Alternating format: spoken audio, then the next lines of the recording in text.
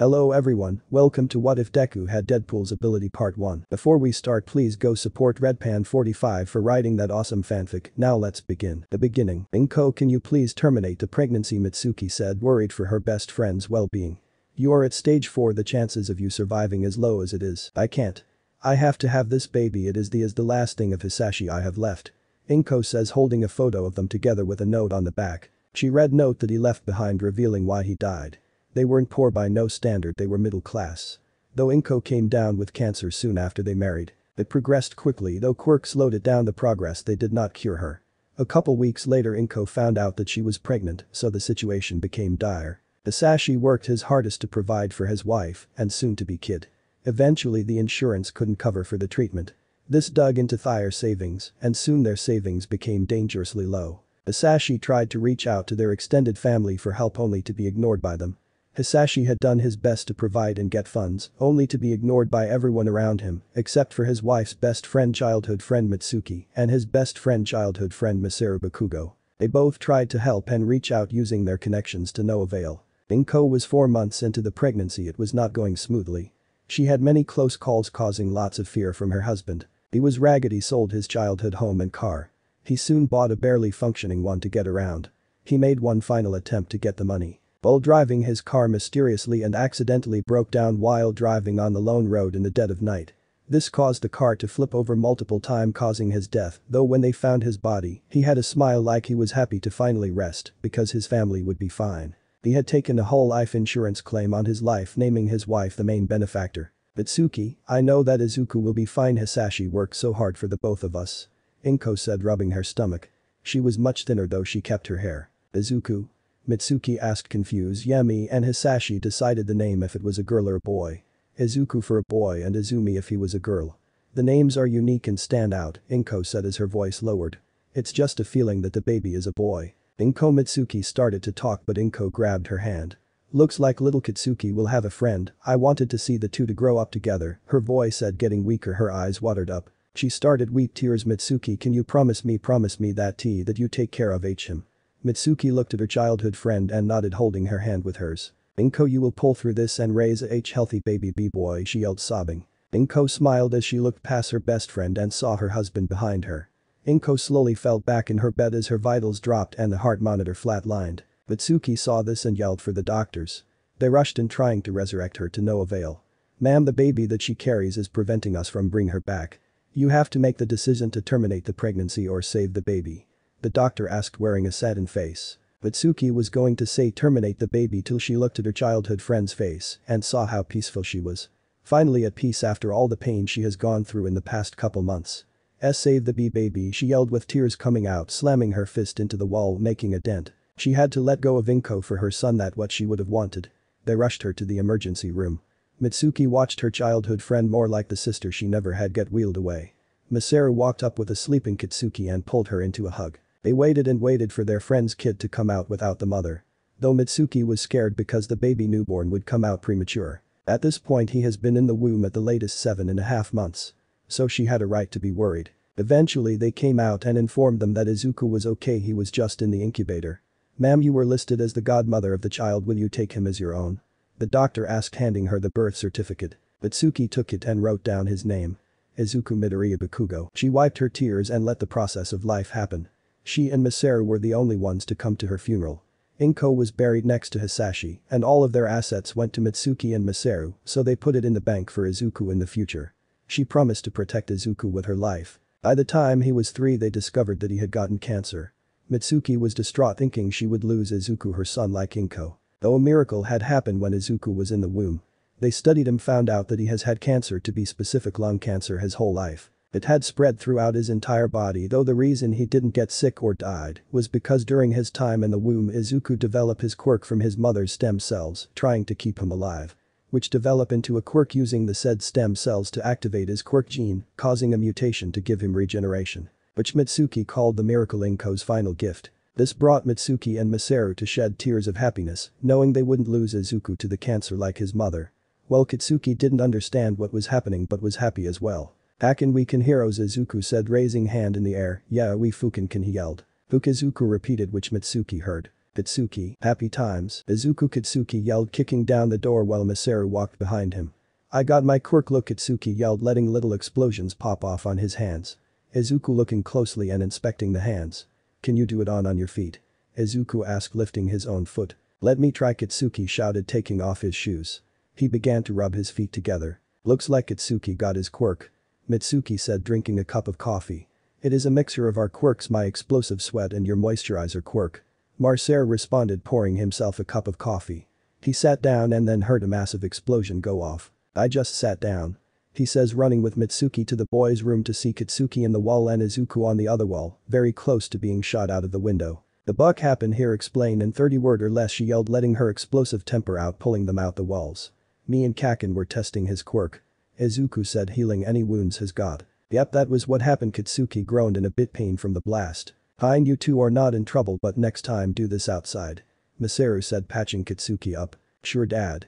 Katsuki said with Izuku sitting next to him. Yeah, Dad, we won't do it again, Izuku shouted, striking a pose. That made Masaru stop and look at Izuku. He saw his old friend again. Hisashi, your boy is just like you. I wish that you would been here to him. He thought, ruffling his hair. Both of you will make fine heroes, call it a gut feeling, but I just know it, Masaru said with an uplifting voice. He bends down, picking them up into the air. You two are my greatest treasure. The two were starry-eyed as they looked at their father, while Mitsuki recorded the scene and taking photos. Inko, Hisashi, I wish you could have seen them. Hot to school. Wow, Bakugo, you have a cool quirk, Tsubasa said with his wings folded on his back. Yeah, I know, I can even shoot explosions out of my feet, Katsuki yelled. Yeah, it's better than Midoriya's, another student yelled. When you think about it, his can't really be cool or flashy. Another said. Can even he be a hero? He will just have normal strength. All he do is heal, right? No way he can be a hero, he would just fall behind. Hey, you don't have to flashy to be a hero, all I want to do is help people, that is what heroes do, Izuku shouted with people that had more flashier quirks looked down on him. Yeah, you damn extras, if you want to be a hero, you have to be helping not fighting, so shut about my bro not being able to be a hero, Katsuki yelled at them. This made them shut up because they knew that Katsuki's quirk in general made him stronger than them. Let's go, Izuku, Katsuki said, marching off angrily from the group of friends. Haken, can I be a hero? Izuku asked, tearing up from what they said. Katsuki looked back and gave him a tight and warm embraced hug. Of course you can, the both of us will be the strongest hero duo ever, Katsuki shouted, marching away to lunch with his bro. Yeah, you're right, Izuku agreed, nodding his head. Little did I know that those happy times with my family would end in a blink of an eye. Though I have held them close to my heart to keep my sanity, though as of now I felt it slipping. Still dreaming, no. 617. The doctor asked me, feeling my blood boil. I looked the old man with the bushy mustache in the eyes. You wish, old man, I said, clenching my fist. You still retaliate even now after 10 years.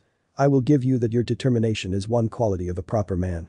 It would count more as a hero though. Hahaha, the doctor told me, mocking my dream to be a hero. Without me here your precious Naumus couldn't even take a blow from Hound Dog. I taunted him. He turned around, pressing a button, electrocuting me. Gar, what, I hit a sore spot, I yelled in pain, feeling my skin burning severely. My no. 617, you just don't want to be quiet. Well, you are right, the regeneration you have is not a quirk, rather a mutation that happened to you when you were conceived. Without you the Naumus couldn't take a hit. The doctor said, pulling out multiple tubes. I call it the X gene. Real, original and edgy, Izuku blurted out, getting shocked again. You're 1 in 10 billion chance. You are the only of your kind. So we can't take it, but we can sure be able to copy it. The doctor said, injecting me with multiple syringes. You know, doc, they will never be better than the original, I say, swiping my hand randomly. I know, but I can get close, which is enough for me and him. The doctor says, checking my vitals. Your blood is rather strange, it will shift to what it needs like your original is, oh, but it became AB when it needed to. I am just that amazing. To be honest, no. 617 out of the 10 billion people on this planet. You remain being special no matter what person gets born or made. The doctor said, pulling up his grandson Tsubasa, or Namu, no. 610. Izuku hated him the most, he was the reason he was there in the first place. Looks like your grandson is nothing more than a puppet like always. I said, hitting my chains against the wall. You're right, you know. He led you here by my orders and now he helping master with his plans. Ha ha ha, the doctor laughed out loud like a maniac. Well, have a fun time while I am gone, no. 617, the drugs I injected you with should take effect by now. He said as the door behind him shut, locking instantly. My skin felt like it was melting, while my senses went crazy, making the pain more unbearable. My bones were cracking from my muscles contracting too tightly. My whole cellular membrane were getting melted away as my nervous system went crazy, making me have spastic movement. After a couple hours my body conquered the drugs and began to heal me. The floor was covered with blood that flowed out my body. It flowed out, overtaking the dried bloodstains from the previous night. Looks like I get to see you again, child of man. I look up to see the very beautiful woman, Mistress Death. This is our second time meeting Mistress Death, I say, sticking out my hand trying to grasp her, believing what Kakin told me before: if you touch death you die instantly. Can't believe that was in a children's book. Like before, I can't seem to find out why you won't pass on. Though that is best thing about you, playing hard to get. She said, standing by the doorway of my cage. Dear, I thought you liked me for my looks, he says, winking at her. That is also a factor, little one. Once you pass on, your soul will be mine for eternity, because you are the first ever in all of my time as Death seen me while still alive. Death says, tilting her head at me, smiling. That sounds like a great plan for me, honey, though that won't happen till I become hero. I say, clapping my hands. Oh yes, your dream to help others is another part of you I like. Would you like to see them again, Izuku, like last time? Death asked. I nodded my head. She shows me my family. Even after 10 years they are still looking for me. Mom was crying, holding my picture as Dad and Kakin held her. Their lives would have been better if I just never existed. I wouldn't have had to push Mom out of the way while the man in suit and black mask grabbed me into the portal with Tsubasa. I could remember the look of terror in her eyes as tears flowed out. The best I could do is smile and say, "Don't worry, Mom, I will find my way back one day." Those were my final words that she ever heard from me. Izuku, I heard getting me out my head. When will you leave this place? Mistress Death asked me, and I smiled. Tonight, I say as she fades, smiling at me. I clap my hands, making the needle come out of my hand that I swiped from the doctor when he injected me with the experimental drugs. Though these shackles aren't from the pirate times. They're tech-mated for the doctor to shock me. I placed the needle in my mouth. I spit it towards tank. It was covered in my chemical-filled blood and saliva. It rammed into the tank's cord, making the toxic chemicals leak out, catching fire the moment it touched the oxygen around, along with the toxic blood. It made explosion that would have made Kakin proud. The fire should be able to either free me or kill me. It's a win-win, I think, smiling as the explosion reached me. Haboom, you doctor bitch. I need weapons. Just now a local factory for manufacturing self-defense items has blown up. Our sources say it was the work of villains looking for gear. Though it closed for the month, so we have no casualties, except for an arm found at the point where the explosion started.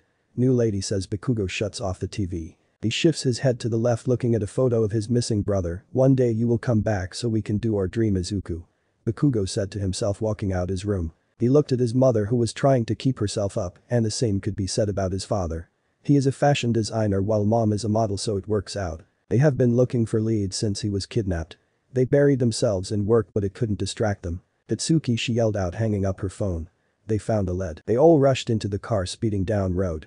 Dad, the cops are after us, I shouted, and he just sped up, making multiple turns, eventually losing them. Dad, where the hell did you learn to run from the cops? His father looked at him. You learn things when you are young. I look at him and nod. I know close to nothing about my dad. When he was younger, for all I know, he was a part of the Yakuza with Uncle Hisashi. So what is the buck in lead? Mom yelled at the detective that was on the case.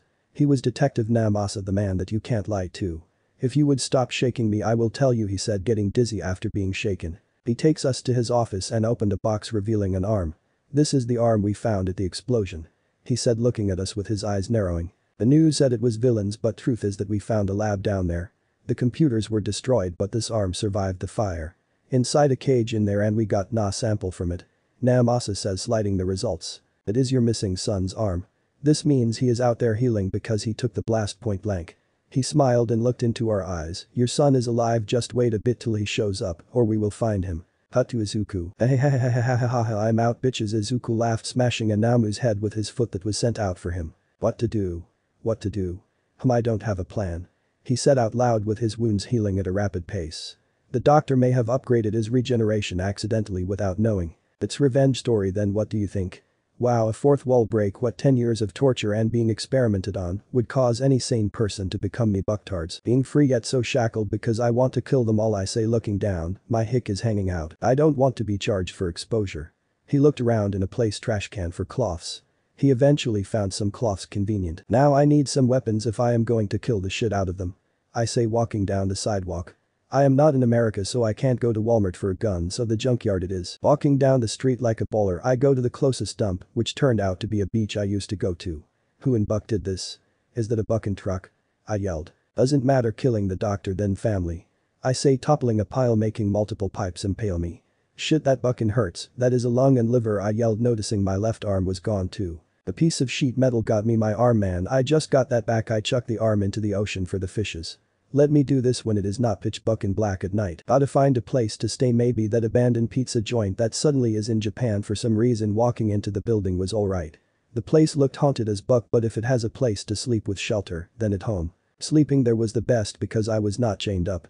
Sure, I have infinite stamina, but that doesn't mean I can't sleep. Cut to the morning. Mother Bucker had to time skip my sleeping time. I yell, throwing a chair into the wall. Okay, this is my home, an abandoned pizza joint that is far from people. So that means I own this place now. I say, walking out the front door heading towards the beach. Gotta say, I look like shit. My cloths are dirty and ripped. I look so bad that a lady stopped and gave me her change, so yeah, now I have enough to buy half of a nugget. Okay, time search this beach, I say, slide down the rail. I will have spend a couple hours searching for anything useful. Hey, Buck, I screamed out, are you stealing my supplies? No, I am looking for anything useful for me, use for my revenge, then go home, I say to the dirty and greased up pink-haired girl that had a pair of reddish goggles on. Well then, don't take my supplies, I need them if I am going to UA when I turn 18. I need these supplies to pass the quiz. She says while aiming a gun at me. I get that, but why are you aiming a bucking gun at me? Just a little encouragement from me so you don't take. She said in full seriousness, let me put that to the test, you crazy My Little Pony. I grab a piece metal and I feel a bullet piercing my hand. Bucking crazy bitch, I am gonna like you, I yelled at her, smiling. How about this, I will bring you the parts and you will invent what I need. She thought about then nodded, sure thing, just don't steal my parts. From that day forward, May would come to the beach every other day and tell Izuku what to bring to her ultra super mega awesome lab workshop living quarters, which just turned out to be her parents' garage. It was nice to finally have someone to talk to that wasn't Mr. Stether himself. Don't get him wrong, he loved talking to them. Scout's honor, he was never a scout, but having someone his age to talk to was nice. Money. Okay Pinky, I am going to track down people that kidnap me, then kill them brutally, then profit. Any questions? Izuku said, wearing a lab coat showing a presentation. May raised her hand sitting on her couch in the garage workshop bedroom. How are you going to track them? Excellent question, I don't know, Izuku said, breaking the stick he was using to point at the points. Shit, well I was going to start by rating the bases of the people that I saw them work with. Izuku said, taking off the lab coat. Until they tell where the buck the doctor is. Yeah, that is not going to work. May said as Izuku messed with her babies being blown into the wall, twisting his body. Izuku twisted his head back to its normal state. Making May cringe a bit, will not get used to that. Well, I make your gear, but that will take time and money. May said, making Izuku stop. Money? Yep, you are my first and only client, so you need to pay. She responded, throwing him a hoodie and sweats. Book me, fine, I will get the money, then my plan goes into effect, Izuku said, putting on the cloths. This will be fun, how to make money while having no experience in anything.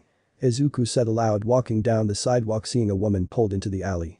Looks like that is my calling, Izuku yelled, rushing. Izuku ran in, see the man being dominated by the said woman who looked like she was having a good time, while the said man looked like his mind broke. Izuku quietly walked backwards. There no way in hell I am messing with a dom futa, that is definitely not my calling. Okay, let's go on a spree for some cash legally, Izuku said, cutting to him beating up a drug dealer for his drugs and money. Free is free, he said, doing the same to the others in the city. He saw a massive person selling drugs, so he did the best thing he could, shit talk. That was not the best choice. Hey, I know, have you seen my favorite around, Izuku yelled, being choked slammed into a car. Ha ha ha ha, what did your feelings get her? Izuku was thrown into the street, cracking it. I am a bucking hippo. Okay Mado, I heard you like them chunky, Izuku shouted, getting up with his bones snapping back in place. Shut up. Izuku put his fist up, taunting him to rush him. Which he did, throwing a punch where Izuku dodged, uppercutting him, which did nothing. That all you got? Mado yelled, grabbing the said arm. Crushing it with ease, then throwing him. It is times like this where I think this was a bad idea. Izuku said, slamming into the another car's windshield. Izuku turned around to see a frightened mother and child. Don't worry, I will take care of it, he said in an uplifting voice that was meant to ease their fears. That went out the window when his guts began to spill out. That not good. Izuku stated, grabbing his small intestine. I am Indiana Jones, mother bucker, Izuku yelled, using his intestines as a lasso. He threw it, wrapping around the hippo's neck. Let me go, you, he tried to say, only for the hold around his neck got tighter. Izuku pulled till the guy dropped. Looks like I am good at this, he said, looking back on the destruction he caused. Maybe I am rough around the edges. He said as a car blew up. That is my cue to leave. He left the scene to fight more crime, getting slammed into a bar full of criminals drinking and having fun till he came in. He took the wallet of the guy he knocked out. Hey, don't worry about the damages, I will pay. Izuku said, pulling a stool to him and sitting down, sliding the money. Oh, you're that new vigilante, the guy says, taking the money. Sure, but I am doing this for my revenge. Nothing noble, Izuku said, taking a swing from a full bottle of rum. Look, I need cash to pull it off, so do you guys have jobs that I will get paid for? He asked, getting a nod. Yeah, we do, we are all mercenaries, so you want to sign up? He asked as Izuku nodded. My name is Weasel, so I need a name so we can bet on the Deadpool, so when you die we get paid. Weasel said to me, well, my name is Izuku Midoriya Bakugo. So sign my, what month is it? He asked, not knowing the date. It is January 17. Then sign my 13-year-old ass up, Izuku shouted as Weasel signed his name on the board. Izuku smiled like a madman. This is the beginning of a great friendship, Izuku says to Weasel and cling their glasses of rum together. Wow, this looks like the beginning of a long novel and a story that might become much bigger than it should be, Izuku said. Izuku, who are you talking to? Weasel asked to them, he replied, pointing at the screen. I knew you were a bit loony, so I should get used to this. Cheers to our newest member, Weasel yelled as everybody cheered and drank. Mom, I found my bro, and I think he is going to be fine. Kitsuki said, watching the live footage of a hooded guy in a green hoodie and black sweatpants fighting criminals. Looks like Izuku has some finished business by the looks of it. It looks like he getting revenge then coming home. Masaru said, looking at the footage, not flinching from the gore. Dad, the hell were when you were my age? Kitsuki asked, surprised by his deduction of the footage. I was once a young man. Izuku just come home safe. Mitsuki said in a praying motion. Izuku was stumbling his way around the sidewalk at 3 in the night till he made it to a certain pink-haired girl's garage. He knocked on the door. He sees a couple fingers from door pop out and the door slid up to reveal a grease-covered Mei. What's up, you got the money for the gear you want from little Omi? She said, wide awake but a little jittery. He tilts his head to the side to see multiple empty cups of coffee, some on the ground. Yep, hick, I got the buckin' money, hick, he said, loudly collapsing on the ground. Mei looked left then right and she sighed. She dragged Izuku in by the arms and shut the garage door, continuing to work for the night. A new job. Buck, my head feels like a hammer is stuck in it, Izuku said groggily. There is, I dropped it accidentally. Hatsune said with her goggles on, welding. Izuku yanked the hammer from his head, spilling some brain matter to the ground. Well, you gave me the money, so wait till your prototype suit is made. Then we will talk about the superhero suit. Hatsune said with grin that only an insane person could make. Look, I may be super but far from a hero, Hatsune. I say, picking up a crude blade made from scrap metal. Do you have any guns for my use? I asked, putting the blade on my back. Of course, the beach was filled with them, take 2 for free, but you pay for the ammo. Mei said, spinning her chair around to face me. Anyway, I can get a discount. Her eyes zoomed in, studying my body and bloody cloths. Sure thing, but are you sure? She asked me. I weighed my options, then threw them out the window. Sure thing, Pinkie Pie. Okay, stick your hand out, she yelled as I followed her directions. She grabbed a pair of gauntlets. They opened, unlocking itself for him, so he slid his hands into the cold steel gloves, then closed tightly to fit. They powered on with a hum with some LEDs on with a nice glow of dark blue. Nice, this buckin' rules. But that means that the spring locks didn't fail. Hatsune said with glee. Spring locks, what now? I asked, hearing multiple snaps. The locks that opened clamped down more tighter. There they go. Hatsune says, knowing what exactly is going to happen to me. Suddenly the locks failed, crushing my arm from the elbow down, sending metal locks into my skin, destroying my bones in my arms. Mother bucker, this hurts more than eating pineapple pizza, I yelled, breathing heavily from the glove, crushing my nerves and bones, also turning my muscles into mincemeat. Oh shit, Hatsune yelled from my reaction. Hatsune, cut the arms off, or I will 127 hours it, I yelled with Hatsune cutting the arms off. Okay, that was a terrible idea, but did I get the discount? I asked with her nodding. Well, by tomorrow my arms should be back, so I will get some stuff from the dump. I said with Mei tying a little red wagon to me. I came back to see the cops there. The officer turned around and huffed, a crocodile tail smacking the ground behind him. I'm guessing you're a friendo, Maze. Nothing bad happened that I'm aware of, just another noise complaint with this. The officer knocked on the door to the garage and yelled, Mei, open up. The door slid open and Mei emerged covered in oil. And was that soot? What is it now? She asked, annoyed. This is the last warning I can give you, girlie. The officer replied, I know that you're going to be a great inventor someday, but for now you need to keep it down, especially at night, okay? The neighbors are getting all uppity again. Mei nodded solemnly and said, I understand, officer, thank you. The officer looked sad, but nodded and left. Have a good day, Mei. Izuku watched the tailed officer leave and walked into the garage. Mei was sitting on a stool with her head resting face down on a scorched and cluttered table. Izuku waited there for a second, contemplating before he set the parts down on the table and rested a hand on Mei's shoulder. You know, Hatsune, I think I have a place that you could use as a workshop and not get any complaints. Mei's head shot up and she looked at Izuku with wide eyes, their noses almost touching. Where? Izuku scratched the back of his head awkwardly before simply saying, come with me. The two exited the garage, shutting it behind them. Soon they arrived at an old pizza place, and even though Mei was hesitant at first, seeing muscles go with no fear made it a bit better. Izuku led Mei through a door that said employees only to another room. Inside this room there were shelves on the walls and a table sitting in the middle. So Muscle said with a crazed smile, what do you think? May sat there for a second, stunned. All of this just for her. Tears pricked her eyes a little. Thank you Mus Izuku, it's perfect. Izuku grinned wide, brightening the whole room and making May take in a breath. Of course, Hatsune, what are friends for? May smiled back, a tear rolling down her cheek. Yeah. May arrived home that night, the smile having not left her face since leaving the old pizza joint.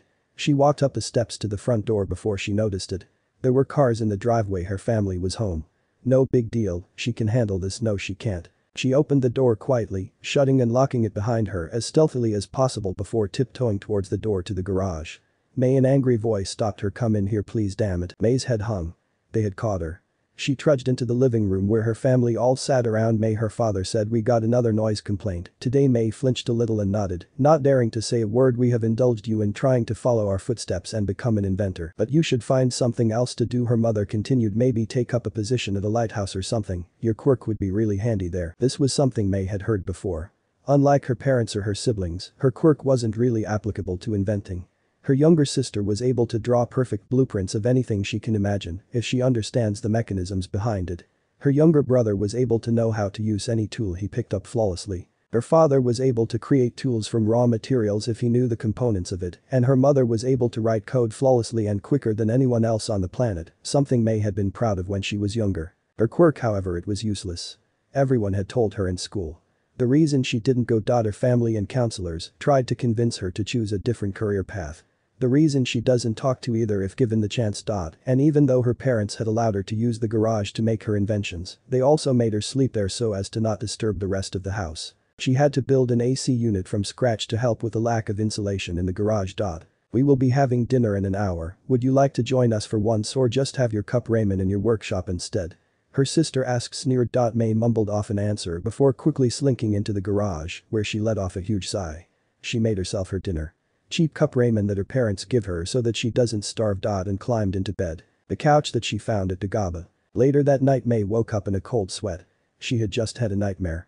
They were common. As she lay there looking at the ceiling she finally realized something. Izuku had given her a workshop and whatever else she might need she should thank him. Meanwhile with the main character. Okay, I am going to only ask this once, where is the doctor? I yelled, aiming a blade at the goon's head. I slam a knife into a photo of the goon, he made me ask twice. I yell, pulling off my white ski mask. Does the mask muffle my voice? Don't answer that. I say, pulling out pool stick from my gut. This can take years. I am just trying to dismember one guy, not his goons. Why does life hate me so? I say, getting a message from Weasel. Ooh, my first job. A nice guy is stalking a girl. That seems like a good way for free food. I put on my red coat that I bought. Stole, stop snitching on me, and I take off to a random person home. Pizza delivery, Genton said, knocking on the door. The owner opens the door. I didn't order anything. He said, confused. I did, just come and I will pay. I said, coming out the back room. What the hell the buck are you doing in my crib? The owner tried to act tough till I pulled out my gun at him. Hey, take it easy. If Jiren wants his money I will get him next week, he said, freaking out. Shut up, I am not here for you. I here for him. I say, looking at Genton. Oh thank God. I push my gun to his chest, making him fall back. Not out of the wood yet. I open the pizza to show a nice proper original pepperoni pizza with stuffed crust.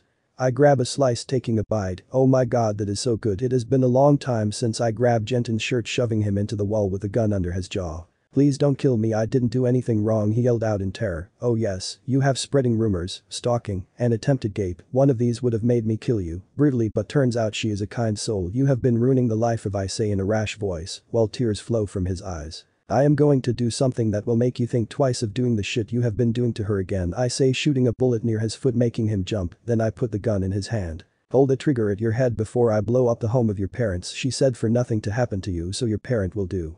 I say, pulling out a button. He instantly aims the gun at me, then pulls the trigger, only hearing a click. Dumbest choice you have made yet in your life. Now for your parents. I click the button and a massive explosion is heard. His eyes lose color, filled with tears. I take the gun from his catatonic self and the pizza I order. If you talk to her or even look at her, I will come find you and kill you, I say to the boy with his head slowly nodding. Also, your cat's litter box is filled up. I say to the owner, I don't own a cat. I look at him surprised. Then whose litter box did I take a shit in? I walk down the street on with the phone from the kid. I shift my head to the side, looking at the billboard I blew up that said Genton's parents' home. But I have some soft spots and I do have some hard spots that came out wrong. Either way, that kid smelled like shit after I pressed the button, just want to let you know. I say, walking into a skate park and walked up to a group of girls. Hey Barashiyazaki, it's Dawn, she give me a hug, and that's why we do it mostly for the money though. I say, backing up from her. Thank the Lord for your help, you're my hero. No, I am not a hero, I am a guy that gets the job done, unlike them or the police. I say, patting her head. She gives me a kiss on the cheek. Well, you're my hero, and that was an extra payment, she said quietly. I hand her the phone. If he bothers you again, give that to the cops, then he will be arrested, or I will just kill him. I said, walking away to the bar with my golden card. Missions and side quests. Twinkle twinkle little star, someone should have told you not to buck with me, I sung, aiming my pistol into the sky, shooting into the sky twice. Bang bang, now where the buck is the doctor, I yelled, shooting a guy's foot. Tell me where your bucking boss is, I yelled, slicing their arms with my crudely made blades. One jumps on my back, so I flip him to the ground. Damn spider monkey, oh wait, you are a monkey, oh I just do a quirkism? I say, shooting him. After a few guys that are not living anymore for some reason. The boss was a British type, he was massive in size compared to me. Okay Shitston, where is your boss? I say, aiming my blade at him. Oh man, you like were taste in the face, I yelled out, turning away. Just shut the buck up, he yelled, swiping his arm at me. Which I slice off. Where is the doctor? You one-armed scumbag, stabbing his other free hand trying to block the blade. I kick his face, breaking his nose, crashing him into a bunch of boxes. I walked out with no information, so I lit the place on fire. Hey Midoriya, any luck yet? Weasel asked me. Nope, found out the place that I lit on fire was the wrong address, so I took out the wrong drug ring. Turns out the one I needed to take out was a street over. That would explain the amount of blades, spikes and bullet holes in you right now. Well, you missed the part where I still have a dog biting my foot right now. I say with a collected tone, lifting my foot, showing a chihuahua. Did not know that they even sold them here. I say, walking out with it still biting. Eventually it left me alone, so I left to the pizzeria. Hatsum, you in here? I asked, throwing a knife at a photo of a guy with glasses, the one I had to kill. Which died later of shock, so I didn't get information or got to kill him because he saw the fire. Who knew he had PTSD from fire? I didn't. Izuku, are you talking to the air again? Hatsum asked me as I snapped from you to her. I am talking to them, not the air, Hatsum. I say, sliding into my red Crocs. Again, I still don't understand, but I will let it slide. So did this purge of life get you anywhere close? She asked me, spinning her around to face me, shifting her legs on top of each other. Well, no, but I got to take out 2 drug rings and set one on fire in the process, accidentally jumping on the couch after saying that. Either way, you took out bad guys, so all in a day's work, cried Izuku. She said with a smile. I thought about for a bit, then nodded to her sentiment. Yeah, but I want a specific person to kill, the others I could care less about. Taking out my phone to check the news, Endeavor got blamed for the fire. Izuku, you need to take better care of my babies, the sword is cracked along with guns being very damaged, were you punching people with them? She asked, using her quirk to zoom and inspect the weapons. Maybe, remember I am fight multiple people, so can me slide with the damage I cause. I say, looking at cat videos. Okay fine, you get a slide. Though your suit will take some time, I will finish it soon, Hatsum said, showing me the blueprints. Also, you need to learn martial arts. Why? I am unkillable, it is like telling someone that can fly to walk, I say, sneakily trying to rub my third leg.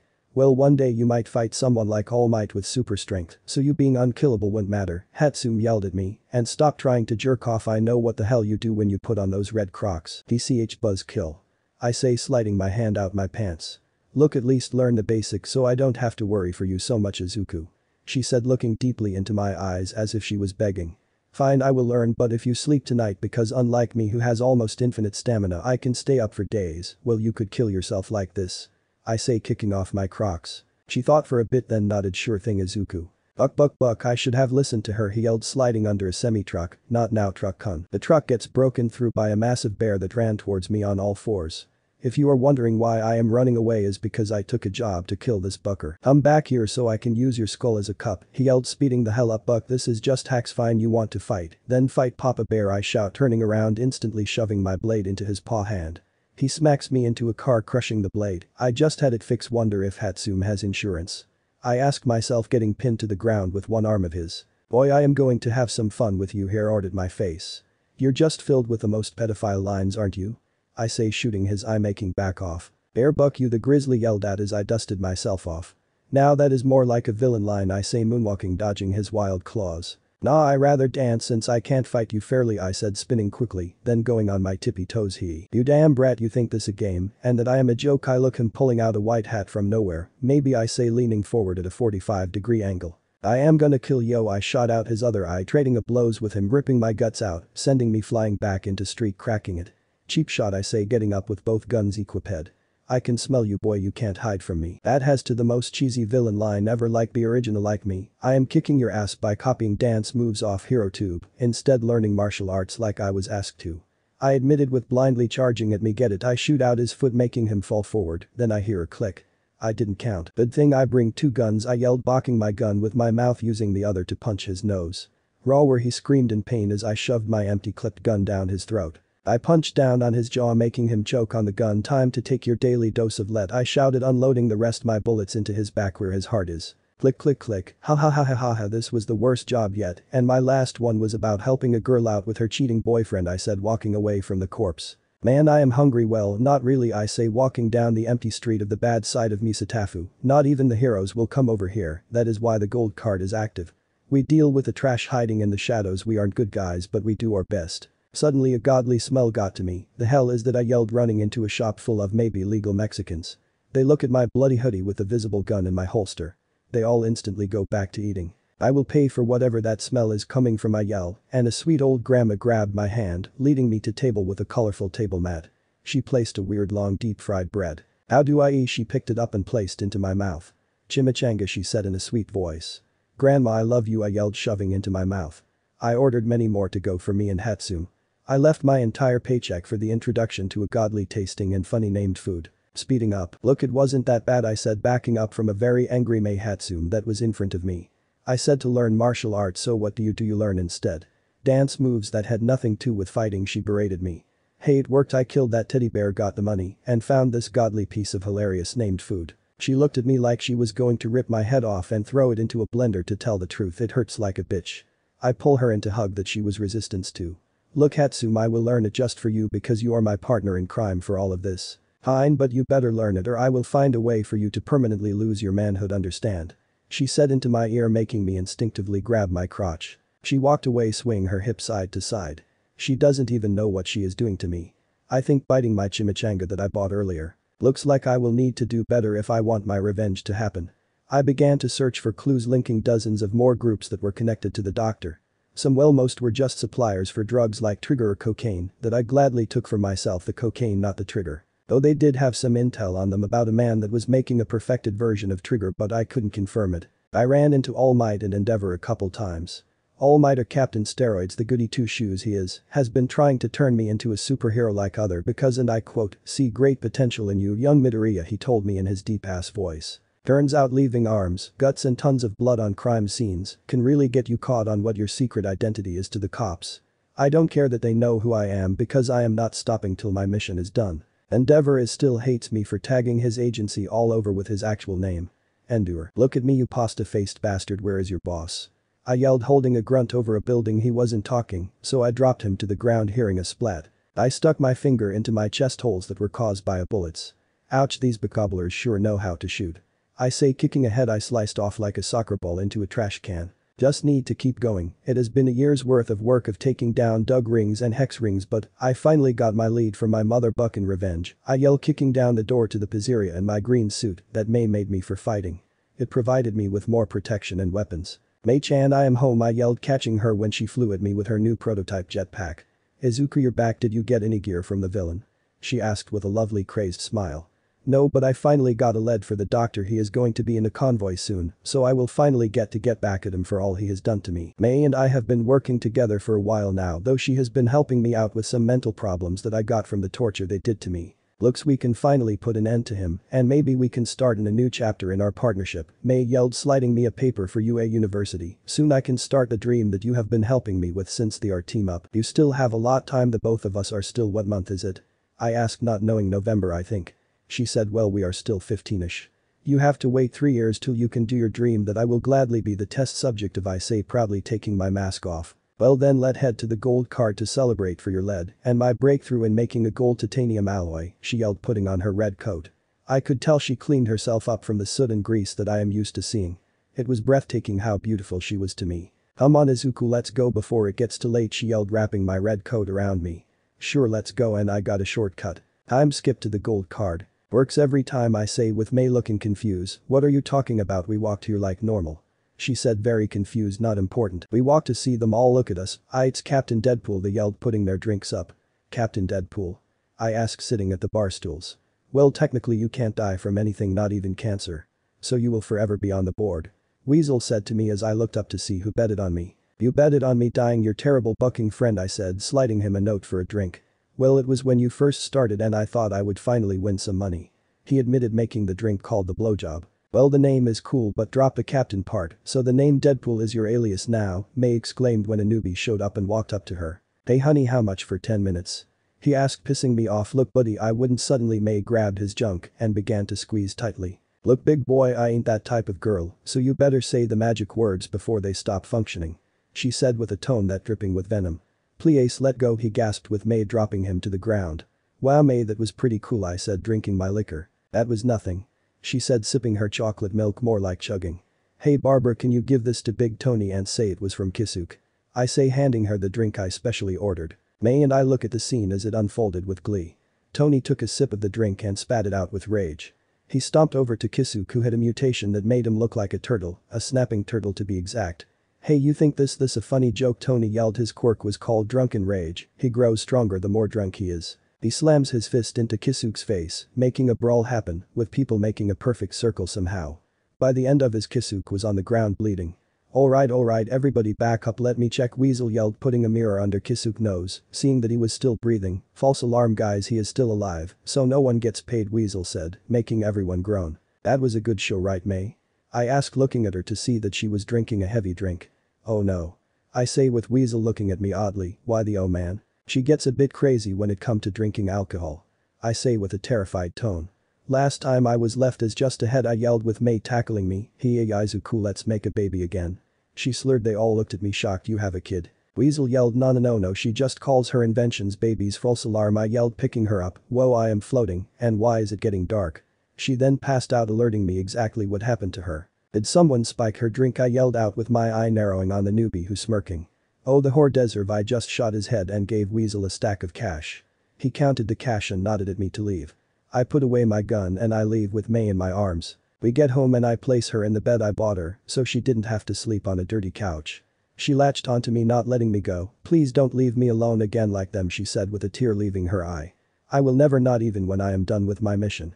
I say to her, holding her tightly, letting the darkness swallow me into a slumber. The convoy. I'm the real Slim Shady. Oh hi, if you're wondering what I am doing on the side of this highway ledge.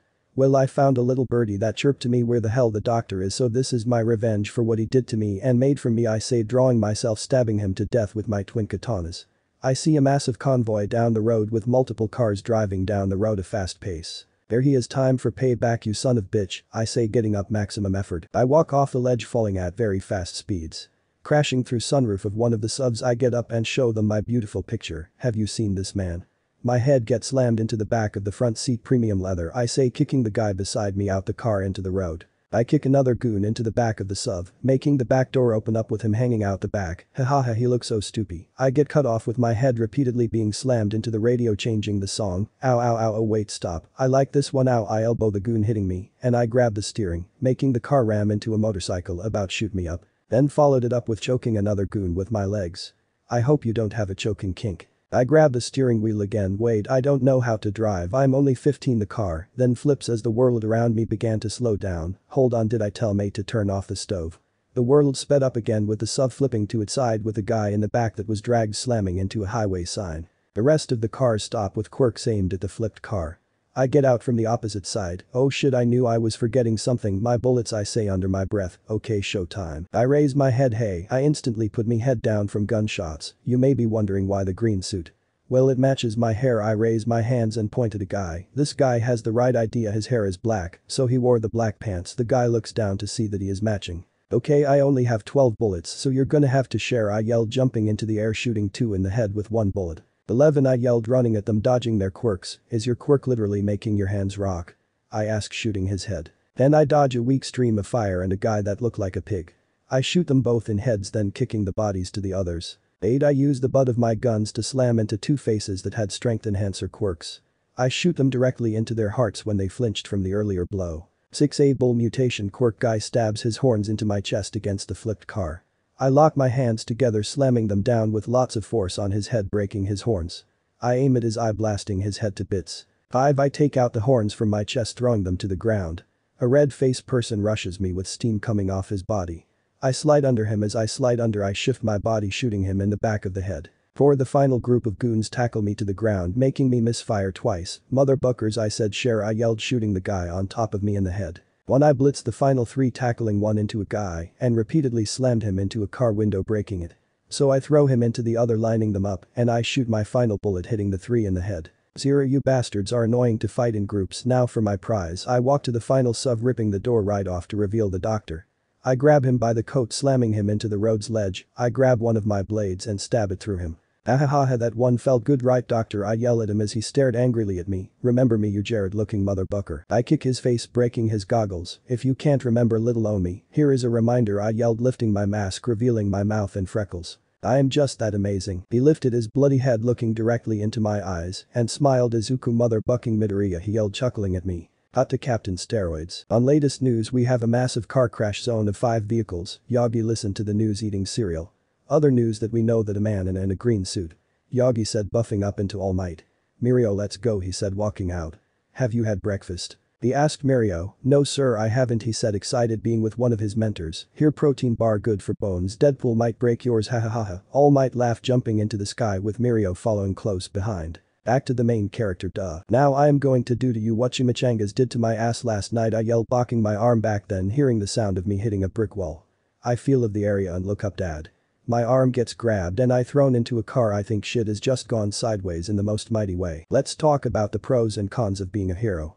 Pros: large fan base, merchandise, lots of money, discounts, women want you and everyone loves you. Cons: they are all mass teachers' pets for the government. I say, getting up, groaning in pain. You know I can hear you, right? I wasn't talking you, I was talking to them. Stay right here. He told the doctor. You have warned before, Deadpool. This is a shameful use and reckless use of your powers. You will both be coming with us.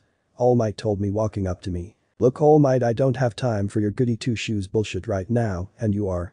I asked, shifting my head to the All Might look-alike that was borderline cloning how similar they looked like. Lemillion, he yelled, flexing. Lemilio, what the shit, that is the coolest name ever, I yelled as he shrugged. So what are you, his sidekick? I asked, looking at All Might. No, trainee. Let me guess, Nezu left you behind for shit detail. I say, walking to the doctor. What does make you? Lemillion asked me. Pretending you're not here, Lemillion. Can we trade names? I say, punching the doctor in the face. Can we just arrest him? He asked All Might. Look, I am training hero that would rather be out helping people than deal with insane maniac, I say to Lemillion's face. You got me in a box here. Ayahaya. And besides, no one is getting hurt, I say as the body from the sign falls smashed like a pancake. He was already up there when I got here. Young Midoriya, you're better than this.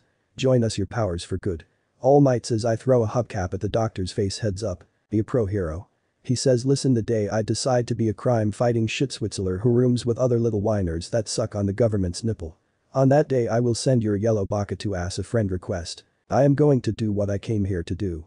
That or slap the bitch out you, I yell at All Might. And I hope you're watching. I turn to see the doctor gone with pool of ink being left behind. I gasp loudly, quite unfortunate. I look back then at All Might repeatedly. That does it. I jump up, slam fist at All Might's face, shattering my hand instantly. Ooh, Canada, that's not good. I say, young Midoriya, please box shot. I punch where his balls would be, breaking my other hand. Oh, your poor wife. You really should stop. I back up in pain, looking at my broken hands. All the dinosaurs feared the T-Rex. I side flip into the air, smashing my leg into his neck, breaking my left leg, landing me on my back with my twisted leg. I promise this gets worse for you, big boy, I yell at him. This is embarrassing. Please stay down. He says as I prop myself on one foot. You hear about the one-legged man in the ass-kicking contest? Do you have an off switch? Yeah, it's right next to the prostate, or is that the on switch? All Might just bitch slaps me into a car. I am taking to meet Nezu. Placing a cuff on my wrist connected to him. Is he a mouse or bear? I don't care. I groan in pain as I am dragged. Dead or alive, you're coming with me. You will recover, young Midoriya, you always do. My hand regenerated, so pull out my switchblade and start slicing off my arm. Are you there, God? It's Izuku, I yell, ripping my hand off, falling off the edge of the highway, landing in a garbage truck driving away. All Might looked at the hand to see Izuku left a message on it in the form of a middle finger. Why must he be so difficult? Yagi, why do you constantly try to persuade Izuku Midoriya Bakugo to become a hero? Nezu asked the deflated hero. He is child that is hurting inside with mind that is trying to mend itself with revenge. He has so much potential as a hero. Yagi says, sipping the tea handed to him. He may be a vigilante that kills, but he does the right thing. The reason I say that he could be a great hero was a single moment that I saw with my own eyes. What I saw was a young man that is doing good in his messed up version way. Yagi said, recounting the first time he met him and he was out of time. He rushed onto the road full of incoming cars and trucks to save a little girl and her brother who tried to push her out of the way. He was able to throw them to safety as he was run over by the said car. He would rather save people than himself. Yagi stated, placing down the cup. I believe he will stop being a killer of villains if he gets a chance. Nezu, he would be a great child to have at your school. Nezu listened to his words and shook his head no. Yagi, he is a killer that dismembers people for revenge. Yes, the people he kills are terrible, but that is still murder. The main reason he is not jail is because the police are afraid of him, so are some heroes. Nezu said, looking directly at Yagi. He rules the bad side of Musatafu with fear. Izuku Midoriya Bakugo is wanted, but the public doesn't know that. If he shows up to UA, every enemy he has made will eventually follow. Nezu says, pulling out a file. He has over 89 confirmed kills. The society that you created with your image of peace would fall apart with him being a hero. Nezu said, showing him the crime scenes. Young Midoriya has done more good than the average pro. He has lowered the crime rate by just being around like me. His presence alone strikes fear for the villains. He is the bougie man that will hunt you down with his persona of being the unkillable vigilante. Deadpool. Yagi says with pride in the boy. He was tortured. Nezu, he is still on the good side after everything he has been through. He is still helping. Toshinori says, throwing his hands into the air. The answer is still no, Yagi. He will only bring trouble of UA. I want to protect the students.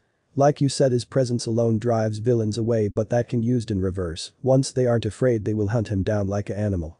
Nezu says, shutting down Toshinori's case for getting Izuku into UA. It can be said for me, Nezu. The moment the villains think they have something for me, they will hunt me as well. Toshinori said to the principal, walking out with his sidekick Night Eye. All Might, why do you want Midoriya as hero? Night Eye asked as Yagi looked at him. He may be a bit rash, rather vulgar with his language, but I see something that will in itself will change the world in a good way. Cut to Izuku. Sorry for bleeding all your trash, I yell as the man nodded and drove away from his stop. Man, it feels weird when your year-long plan ends with the wrong guy getting dismembered, I yelled, wrapping a rag on my stub of a wrist. May, can you open the door? I forgot my keys, I yelled so she could hear me. She opened the door, letting me in as I put on my Crocs. So did Ja finally get the doc? She asked, going back to wiring up a new baby. No. Captain Steroids got in my way, so did his smaller clone version that has the coolest name. I said, digging into fridge we bought from Craigslist. Looks like I lost my only chance to get him. Now he probably won't show his pedophile-looking face anymore. I say as eat my food. Well, you could always stop. May suggested, tossing me a ball.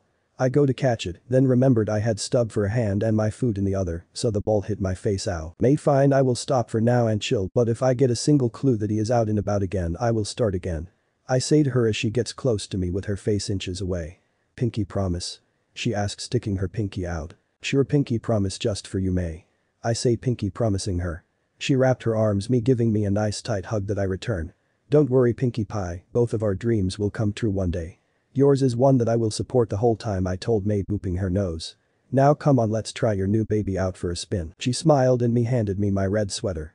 No, let's just go and have some fun, just me and you, she yelled, cleaning the grease stains off herself. By the way, has your parents reported you missing yet? I asked, changing out my suit in a 2-minute, sneaking a peek at May. No, I don't even like to call them my parents.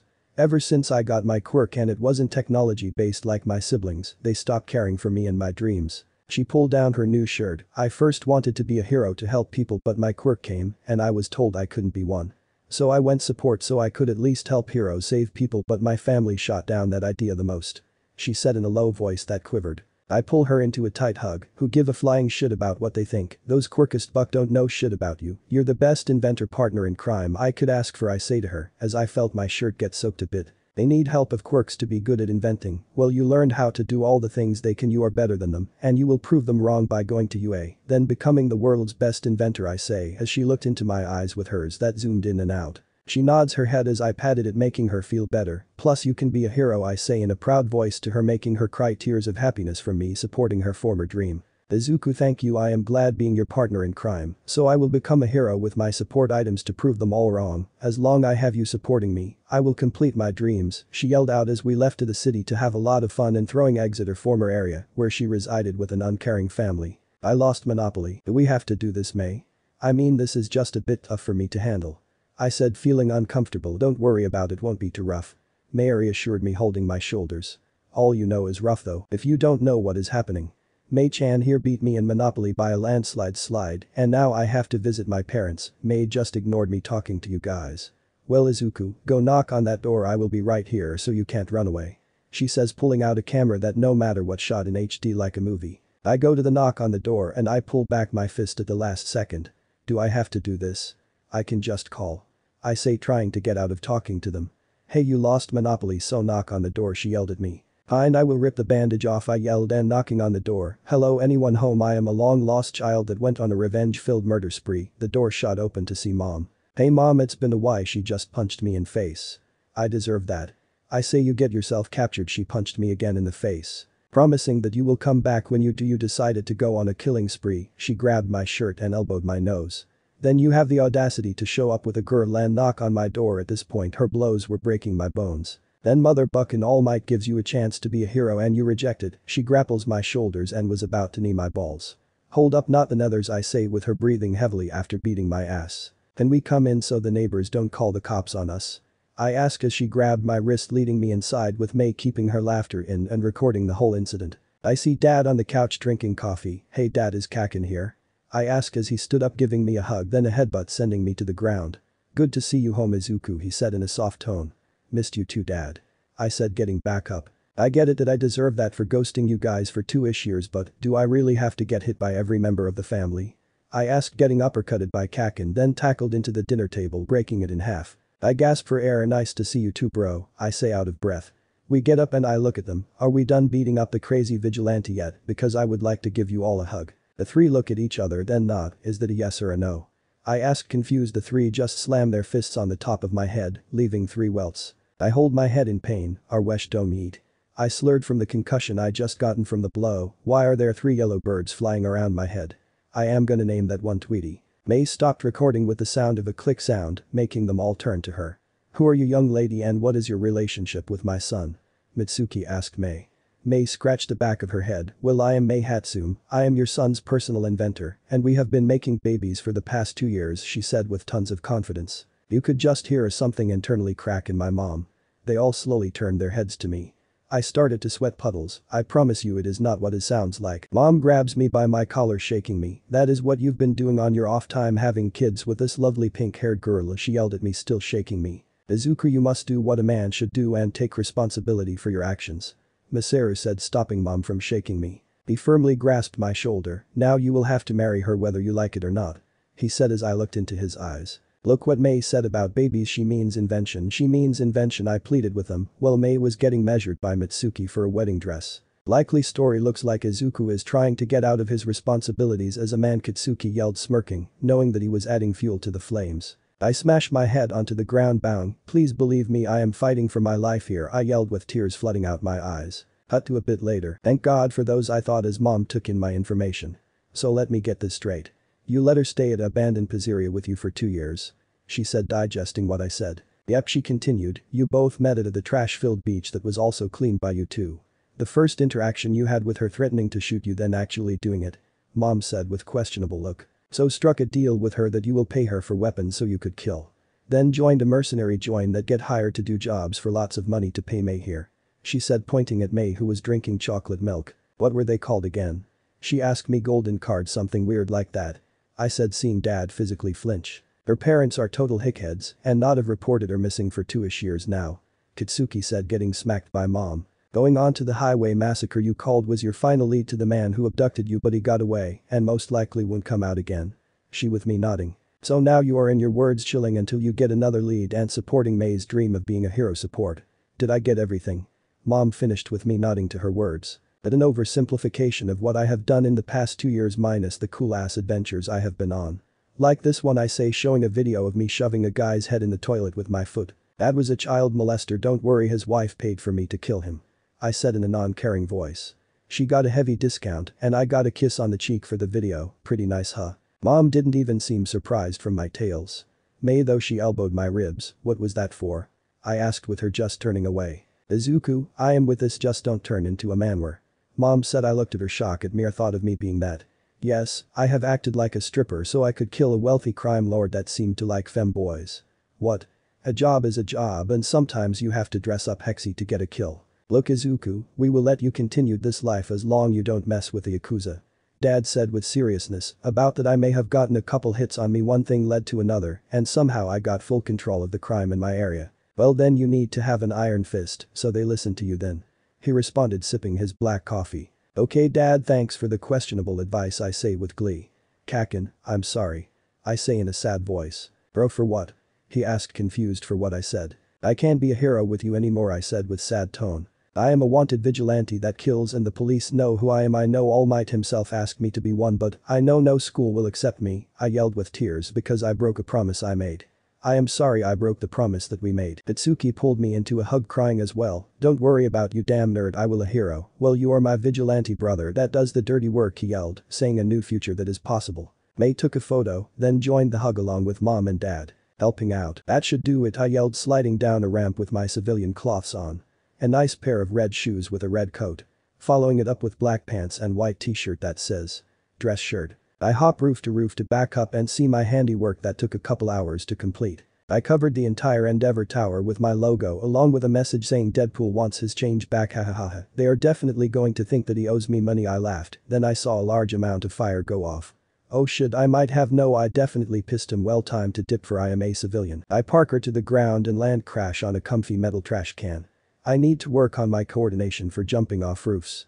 I groan getting up. Well not like it could kill me, I say walking down the sidewalk. I take out my knife and start to spin it around as I walked. Till I accidentally stabbed my hand again. Damn it, I yelled, pulling the blade out, letting my hand heal. I feel a presence near me to the right. I turn my head to see a tall lanky man with burn scars all over him. He had blue piercing eyes with black spiky hair. His cloths were loose and he had a black trench coat. Oh god, you look like an avocado had hex with a grosser, more older avocado, I yelled out, surprised by his appearance. I can get that. He spoke up after thinking about it. I mean rough hex like they were just hate booking, I continued while making hand signs. I get it, he yelled at me with his hands lighting on fire with blue flames. Okay, I will stop, it is just that you're just haunting, I say, putting my knife away. Look, I just want to have a small chat. He said, turning off his fire. So what do you want then? I asked nonchalantly. Why did you vandalize Endeavor's agency? He asked as his eyes shined brightly. He is an asshole and I know his image is what he cares about. So I going to keep doing this because it is fun to buck with people, I say, smiling crazily, making the avocado mush back up a bit. Well, looks like me and you can be friends then. He said, smiling with his scarred stapled face. Also, is your friend back there going to stop hiding because I can just feel the bloodlust from here? I said as multiple knives flew past the dude to me. I let the blades hit me as my attacker hopped on top of me with in her hand about to stab my chest. Hi, my name is Toga Himiko, give me your blood, she yelled, driving the knife downwards towards my chest. I caught it with my hand, the blade stabbed through my hand, causing more blood to spill. You know that would have killed me, but knives, guns, and blenders can't kill me. I said, getting up, pushing her off of me. Look Bernie, keep track of your crazy friend here. Before I go full crazy, and trust me, I can do more than stab. I say as my wounds heal, taking out my knife, holding it to her throat. Wow, you hexy when you're covered in blood, she said, looking at me with her yellow cat eyes. Look, I didn't think that Toga would go into her crazed state already. The lanky man said as I noticed that they look like they haven't ate in a while. Look, the both of you are coming with me. I may be insane, but I still like to help people. I said, putting my knife away and taking out the one stuck in me. She is suffering from quirk shock, that much I can tell from her crazed look. I got the stuff to help her, so are coming. I asked as he nodded. By the way, what should I call you, Scarface? I asked, picking the girl up after I knocked her out. Dobby, just Dobby. He said in a low voice. Cool name, I said as we neared my home. Why are we at an abandoned pizzeria? Dobby asked me as I looked at him like he was stupid. Why not? I opened the door to see May on the couch watching TV eating a slice of pizza. Oh Izuku, you're back, her voice died out towards the end of the sentence. Why is there a girl in your arms? She asked with a closed-eyed smile. Nice to see too, May, but she is suffering from quirk shock, so can you please get me a couple syringes so I can help her? I say, placing her on one of the many tables the pizzeria had inside. May rushed off, getting rid of her dark aura instantly. Dobby, sit on the couch, I will help you later. I said, taking off my bloody coat and tossing it in my bloody cloths pile that I still haven't been able to get rid of the bloodstains of. Wait, I don't need hell, I cut him off. Yes you do, you are a sandwich away from being malnourished, I can say the same for her. I say, grabbing Toga's sweater and lifting the sleeve to her elbow. May came back with the syringes we stole from an underground hospital for villains that I later took over of. I withdraw my blood and injected it into her bloodstream. Before you ask, my blood is so I can transfuse it to her. It also has regenerative abilities, so it will her out in the long run. I say, pulling her sleeve down and placing a blanket on her. Wait, I haven't told you my name, yet I am Izuku Midoriya Aka, the unkillable Deadpool, I proclaim as he looked unimpressed. Then I sat on a stool. Ever since you came out as a vigilante I had one question for you. He said, leaning back eating May's pizza. Go on, I have no secrets to hold, mainly because people find out about them too easily, I say as May came behind him with more pizza from the kitchen. I take bite as Dobby took in a deep breath. Why are you a vigilante and what makes you keep going?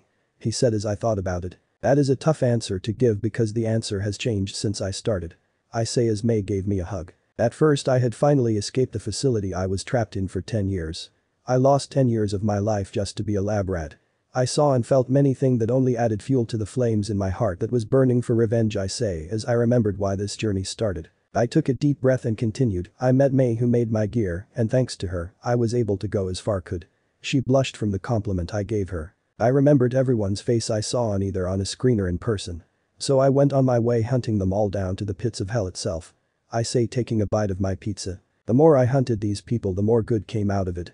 Drug rings, hex rings, and human trafficking, I took them all down, only leaving a pile of arms, legs and heads. Dude, my brutally this area where only underground hero come to because the popularity heroes don't even think about stepping foot here.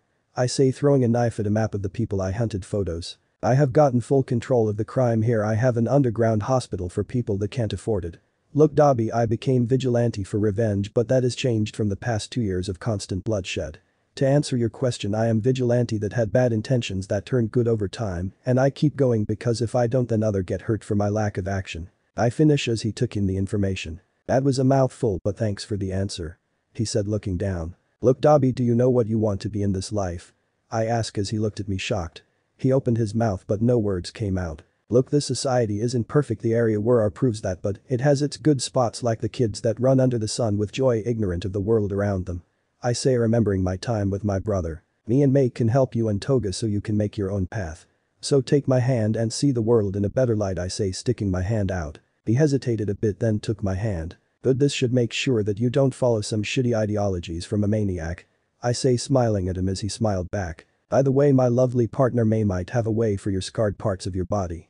I say and he instantly perks up. Do you mean the Izu's goop? I am trying to make May squealed with Dobby being confused from the name. That's not your you know.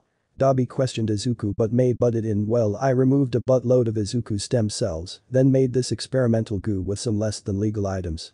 That Izuku stole from me, so I make it, though I still haven't found a proper way to mass produce it. May said pulling out a jar of red goo. Why did you make it again?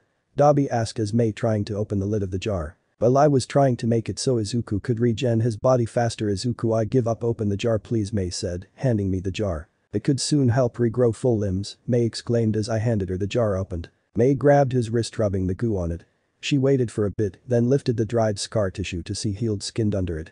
It may take a bit but it seems that Izu's goop is working great, just a bit slow. She said taking down notes. Dobby smiled from the fact that his skin can be healed. By the way, can you do me a favor? I asked with looking at me with May taking notes on the goo's way of working. It matters what the favor is.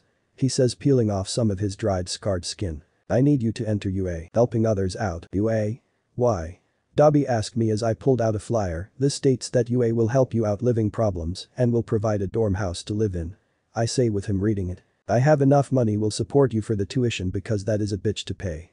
I said rubbing my fingers together. Why are you doing this? We just barely met. He raised his voice at me. I look at him with my bright green eyes. Believe it or not, I have a great memory compared to a certain wild weasel's cousin. I can remember the faces and names of all the people I saw when I was captured. I say remembering the amount of kids they were after for their quirks. So what, don't know who I am? I have been solo till I met Toga. He yelled at me with flames erupting from his skin. I know who you are because you're just like me. That is why I hate to look at you like this, an unstable person with immense power and thirst for revenge. You may be hiding it now, but once a maniac with some buck-up ideology comes out, you will jump at the chance for your revenge to happen, so you can have the excuse to execute the plan you have wanted to do for so long time. I yelled back at him with his face going pale. Surprised?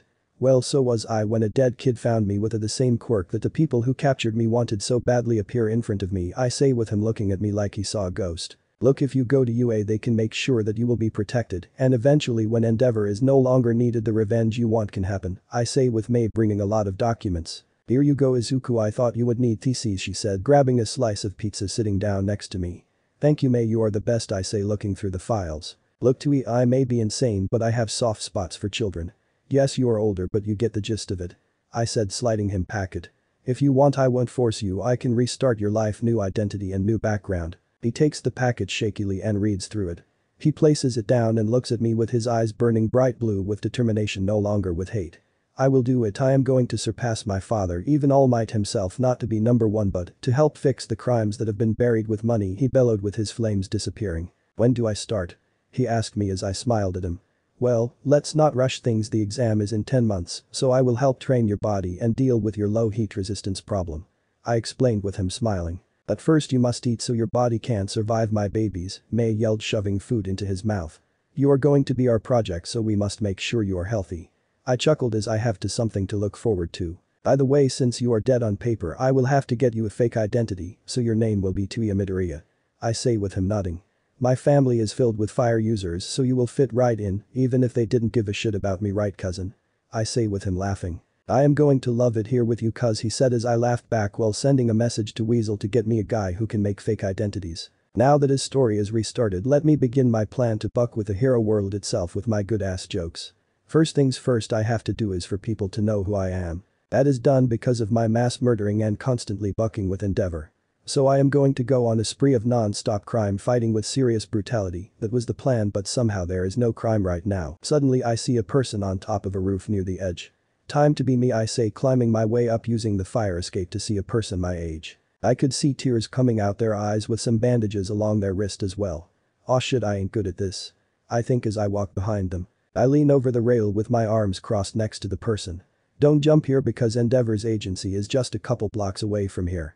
That is the sort of address you jump at. I tell the person as they turn to me. I see how they actually look like. She had earjacks for ears and purple hair with a punk outfit on. Her eyes seemed empty, like she has had her world shattered. You're making jokes? She asked me, sniffling her runny nose. I was bitten by a sad radioactive clown. I say, wrapping my arm around her shoulder. Get off. I'm Deadpool. What's your don't what? Don't pretend to care. You're assuming. I don't care yet.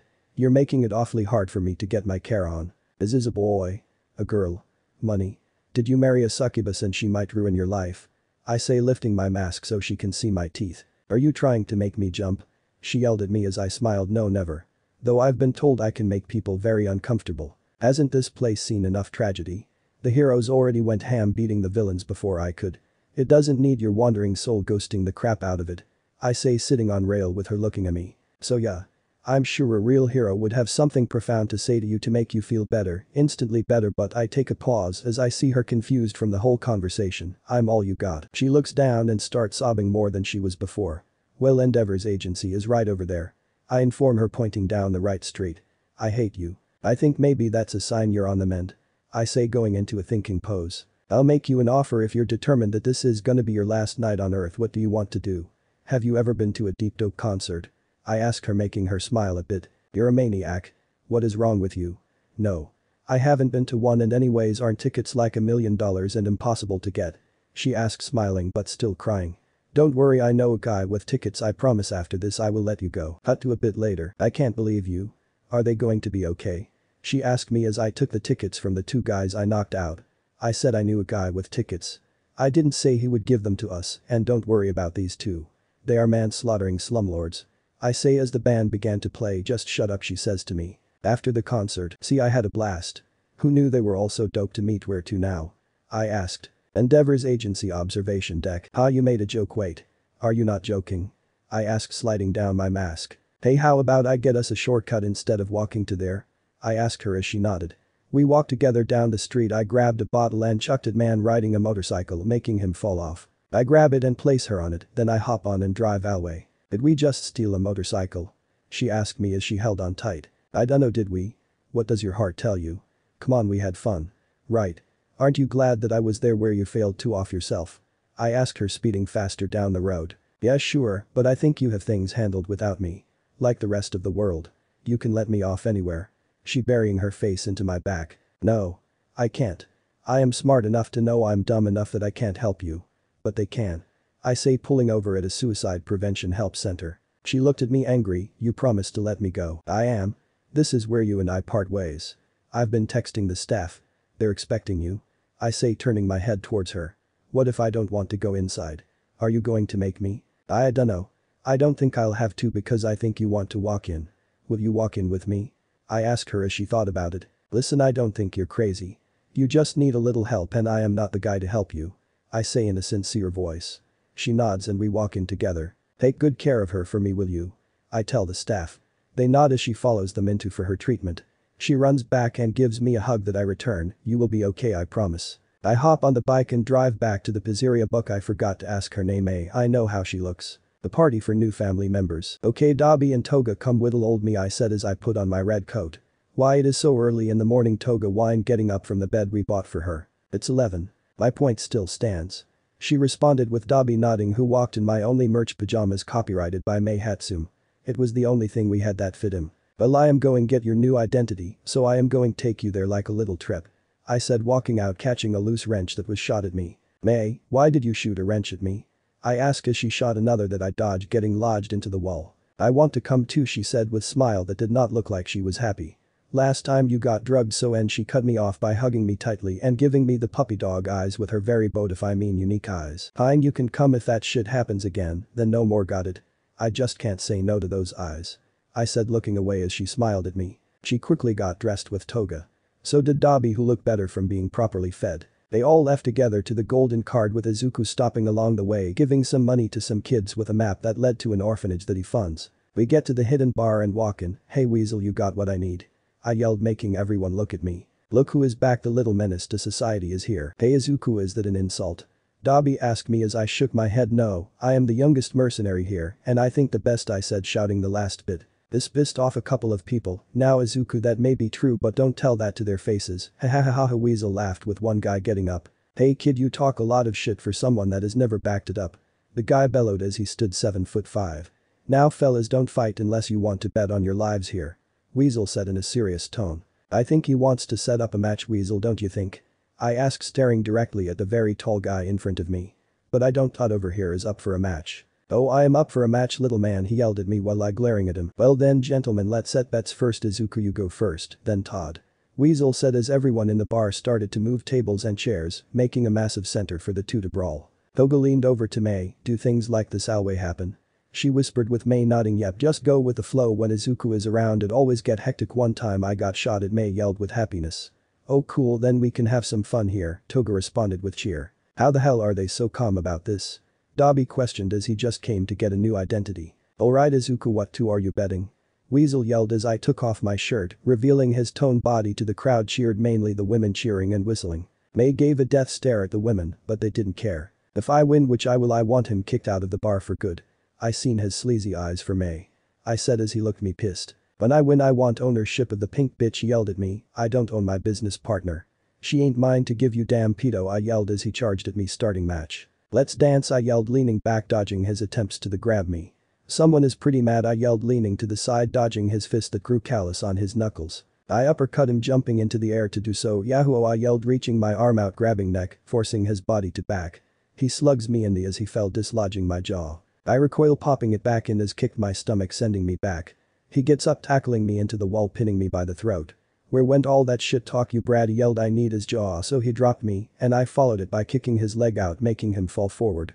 Here comes my dad's right-armed haymaker, I yelled, slamming my right fist in his nose, breaking it. You motherfucker, I shut him up, kicking his balls. I have buck no mothers unless you want me to, ladies, I say, winking at women that make their faces red. He gets up, making callous spread throughout his arms. I am gonna beat you to paste, he yelled as I punched his throat after weaving past his fist. Then I followed it by snapping his right arm at the elbow as he choked for air. He was about to scream until I grabbed his left hand fingers, snapping them backwards. The bad thing about your quirk is it makes it hard to move for you, I yelled, pulling on his left arm with my foot on his chest. I yank it, dislocating it at the shoulder. The other weakness is the bucking joints, I yelled, kicking the back of his knee, making collapse to the ground. At this point Todd was on his knees in pain from his arms. Todd, this will be a reminder for starting this shit, I yelled, slamming my elbow into his already broken nose, making sure that no doctor unless it was recovery girl could fix it. Mickey Tinkpanko, get his ass out of here, I yelled as they dragged him into the alley. Ooh, alright, Izuku, undefeated champ of the bar, keeps his title, Weasel said, hyping me up as he gave me Todd's card. His money is yours, he said as he passed me a drink. Use the card for payment for the fake identity for my new cousin, I yelled, chugging my drink, pointing at Dobby, who looked like he was having fun drinking. I put on my shirt as I heard Oz from disappointment. Here is the papers Izuku, now your new name is Midoriya, your quirk's new name Flame Body, with the drawback of if too much fire is used, it will burn the user. I would advise that you dye your hair green to match the look. Weasel said, sliding Tuya a drink that he gladly took again. Now that we got the paper mumbo jumbo out the way, let's party, Weasel yelled as I offered May's hand for a dance that she gladly took me up on. Izuku, that was a nice show that you put up. She placing her head into my shoulder, snuggling into crook of my neck. I hated that guy anyways, but anything for you. I said as we slow danced. Are sure they're not dating? The new Midoriya asked Toga. She told me no they're not, but she does want to. It's just that Izuku is too dense to see her other than a partner in crime. Toga said, looking at the two, resting her head in hands. So it's Izuku now? Tuya teased her as. Shut up, she yelled at him, downing her drink of apple juice that Weasel gave her. So why did you agree so fast? You usually take time to agree to something. Toga said, changing the subject. It had one sentence that just hooked me on the plan. Let's just say that bastard will get what's coming for him, and soon he will behind 10 feet of cement. Dobby said, smiling evilly as thought about the plan he quickly agreed to. Well, that's nice, but what will I do? She asked herself as she looked at Izuku and Mei dancing. Look, you're 16, so just have fun, and if Izuku is around that means you will, and plus the crimes you done have not been linked to you. Weasel said to her as he slid another juice to her. How did you know about that? She asked him, turning her body towards him. We hear everything here, plus we can also cover up many things, so you are fine. He responded, taking a shot of Fireball. They all spent the day having fun till night hit with Izuku and Toga, dragging them all to his parents' house because he and her were the only sober ones. So Toga, do you want to be a hero? I asked her, making her jump a bit. Can I be one? She asked with me nodding. Anyone can be a hero, all you need to do is work hard for it. Well, if you have a clean record, but even that can be covered up. I said, dragging an unconscious Tuya who was drooling. Then I will be a hero, she yelled, waking up Mei, who yelled slurred, who touching my baby's hick, then promptly falling back asleep. So how did you and Mei meet? It has to be a good story. She asked me as I remembered. The first encounter we had together, well, to put it simply, she shot me. That's sort of random. Toga said, confused by the statement. Then we just hit it off from there. I let Mei stay with me in the pizzeria away from her shit parents and siblings. I said, ringing the doorbell to my parents' home. I get no answer, so I ring again, then again, then again, then again. The door slammed open with Mom punching me face, sending me flying back. Shut the buck up, I heard it the second time, she yelled as she looked at Toga holding Mei. Oh, you must be friends with Mei, come and Izuku, if you do that annoying shit again, I will run you over with my car. She threatened as I dragged in Tuya, who was still passed out. Deal. Deku awoke to loud snoring that he knew very well. Hey bro, shut the buck the up, he yelled at his brother that was currently sleeping upside down against the wall. I woke up from my dream of hanging the doctor with his intestines and beating with his femur. Oh hey, I kinda spent the night. I said with him nodding. Let's get some breakfast, he yelled, rushing down the stairs. I do the same, but tripping on air on the first step down. Then proceeding to eat shit down the flight of stairs. Oh, looks like Izuku is awake. Mei said, drinking her 6-3 shot coffee. Thanks for the help. I say sarcastically as I snap my head back to its normal position. No problem, Toga said, eating scrambled eggs. Izuku, next time don't let the ghost trip you again.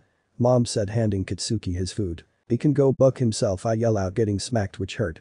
Watch you buckin' mouth, Mom yelled at me as I held my head. Well, I need to start training Tuya, my new cousin, I say, sliding them the papers. Don't worry, he isn't related to my shit blood related family. I say as they both release a sigh of relief. Can you train me too?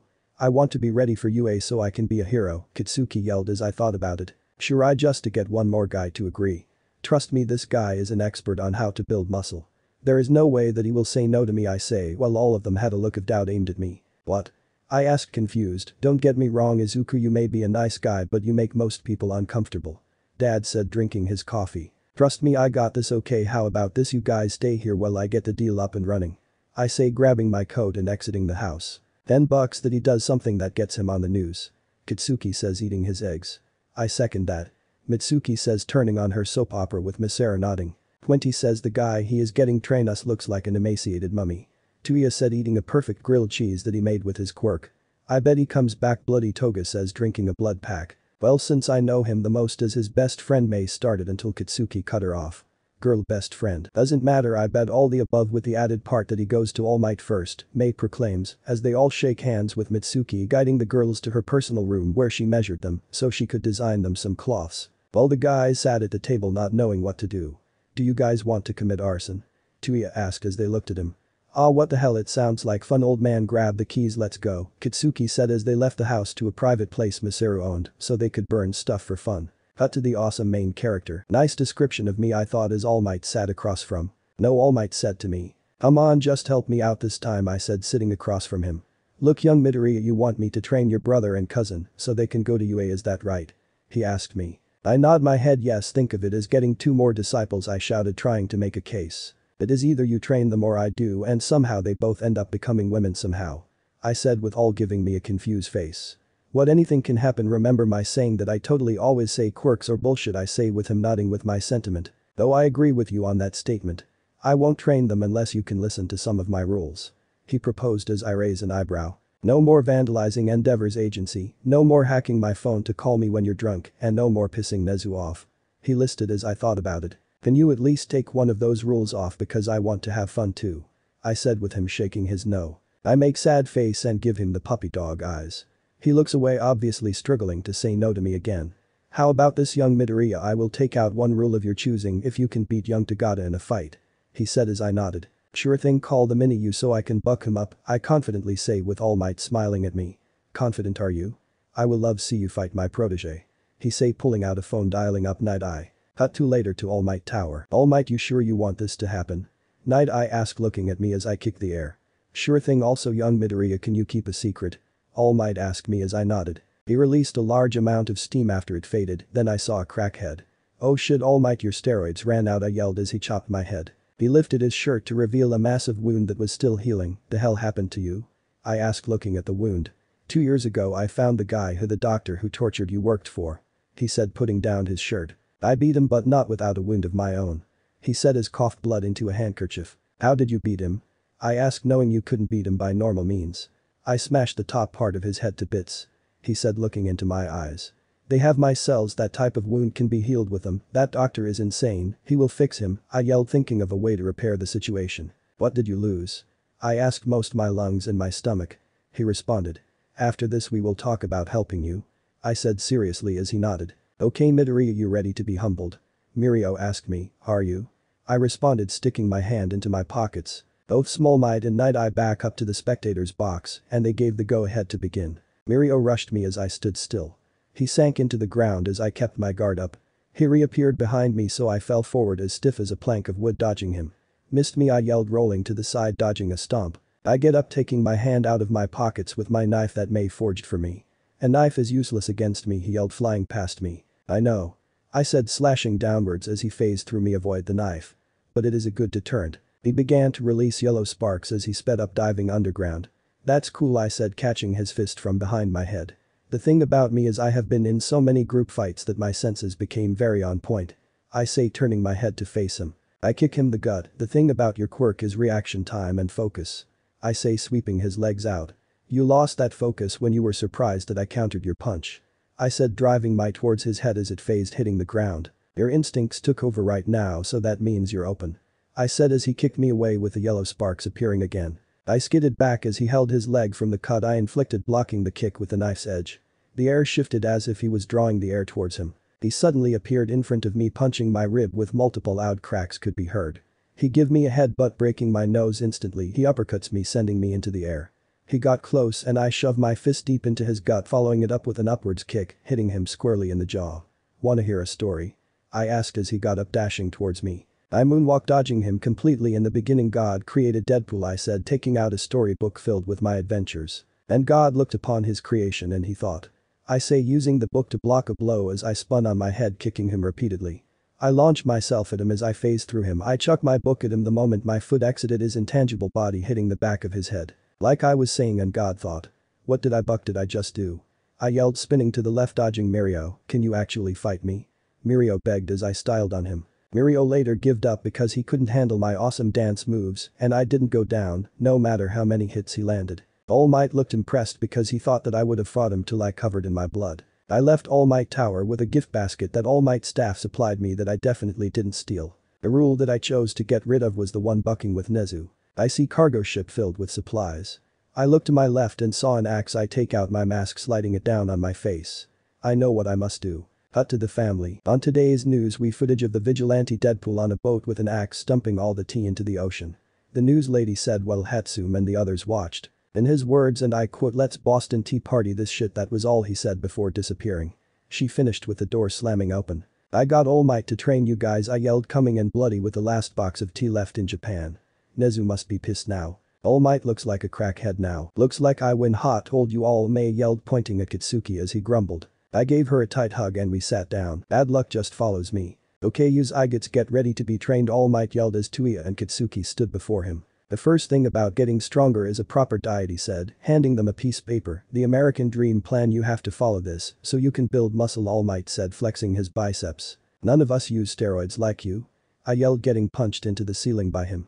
"I deserved that," I said, with my head stuck in the ceiling with the rest of my body hanging. "Since the of you aren't really buff right now, I will teach you how to dodge," All Might said, stretching. "That doesn't seem too hard," Tuya said, getting slapped into the ground by All Might's finger. "By the way, I won't take it easy on you like my master before me, he trained me in the same way." The two proceeded to get the crap kicked out them for the time All Might trained them. I soon got unstuck from the ceiling, landing onto the mat, breaking my fall. "Midoriya, you mind coming with me?" Night Eye asked me as I nodded. "You said you might have a way for All Might be back at 100%, right?" he asked me as I nodded. I may not look it or sound like it for that matter, but I understand the human body more than anyone. I say, looking at All Might's charts. "My body is riddled with cancer that could kill me if I didn't get born with my quirk, I would died. Due to that, my organs themselves have a healing factor." I say, looking over to see May taking apart the vending machine. "I will give him the organs he needs so he can be the #1 hero." I say, signaling May to get me a Doritos as she gave me a thumbs up. "Why are you helping?" he asked me as I sighed. "Look, believe it or not, I like the guy. Plus with him around, the crime rate stays down and generally helps out everyone. Also, his nemesis is the boss of the doctor who has my cells trying to replicate my quirk. As bonus, I might be able to get my revenge." I responded, handing him a large cooler. "What is this?" Night Eye asked, confused. "Exactly what we talked about. This cooler has all my organs that my beloved partner Mayhatsum helped me extracted from my body." I say, handing it over. "Along with a jar of my healing goo named Pending," May said, handing him the jar. "She fed me a chip as I gladly ate the Dorito that we didn't steal." "How did you do this in the first place?" he asked me as I remembered. "I took a buckload of painkillers, like 80s bottles worth of them. So my partner dissected me and took them all out," I said, pulling out my phone. "I got a video of it, want to see?" I asked, with Night Eye shaking his head no nervously. "By the way, I know the blonde one is your stepbrother, but is the one with green hair really your cousin? He looks nothing like you except for the green hair." Night Eye analyzed. "Sure he is from my mother's side, and if you want to you can look into my mind to see the truth."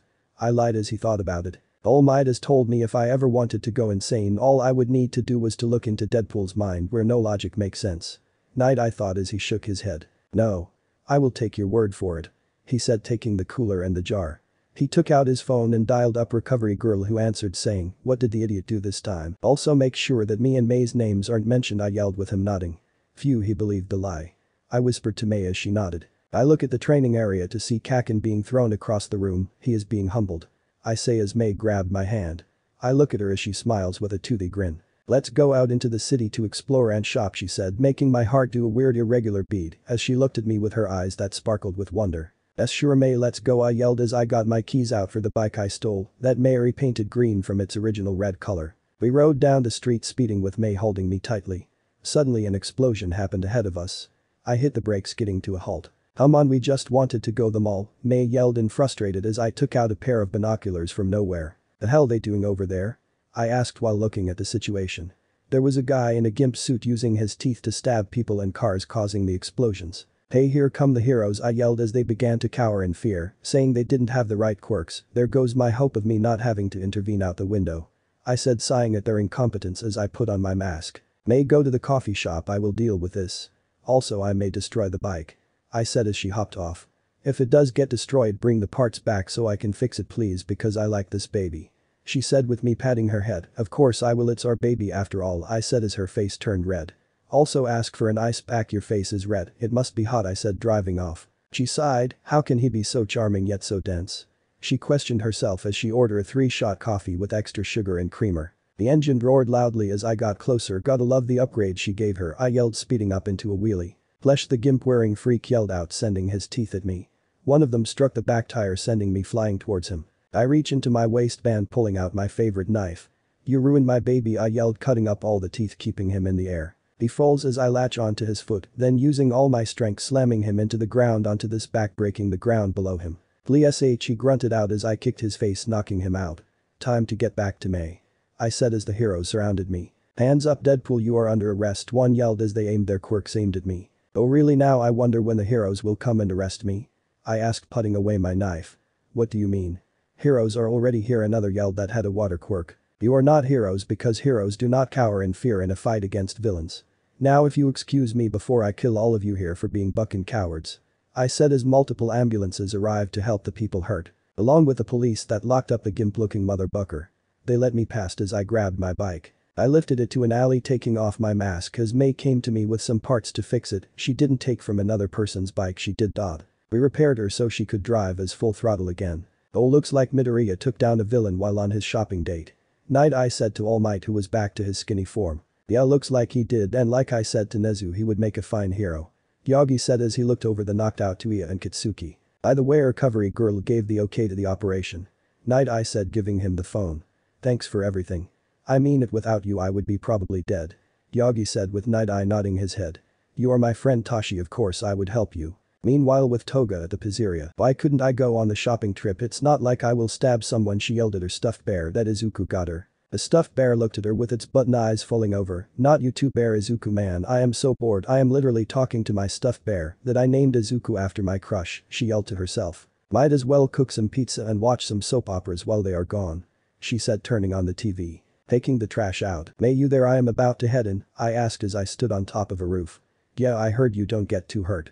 I love you, May yelled, hanging up the phone quickly. Ella, love me? I asked myself as my face felt like it was on fire. Back to the job, I yelled, taking a bite of my chimichanga shit that burned my tongue. I finished my godly food and put my mask down. Time to start the mission. Aka robbing, I yelled, taking a running start with my guns in my palms. I speed up as I reach the ledge and jump off, heading straight for my target building.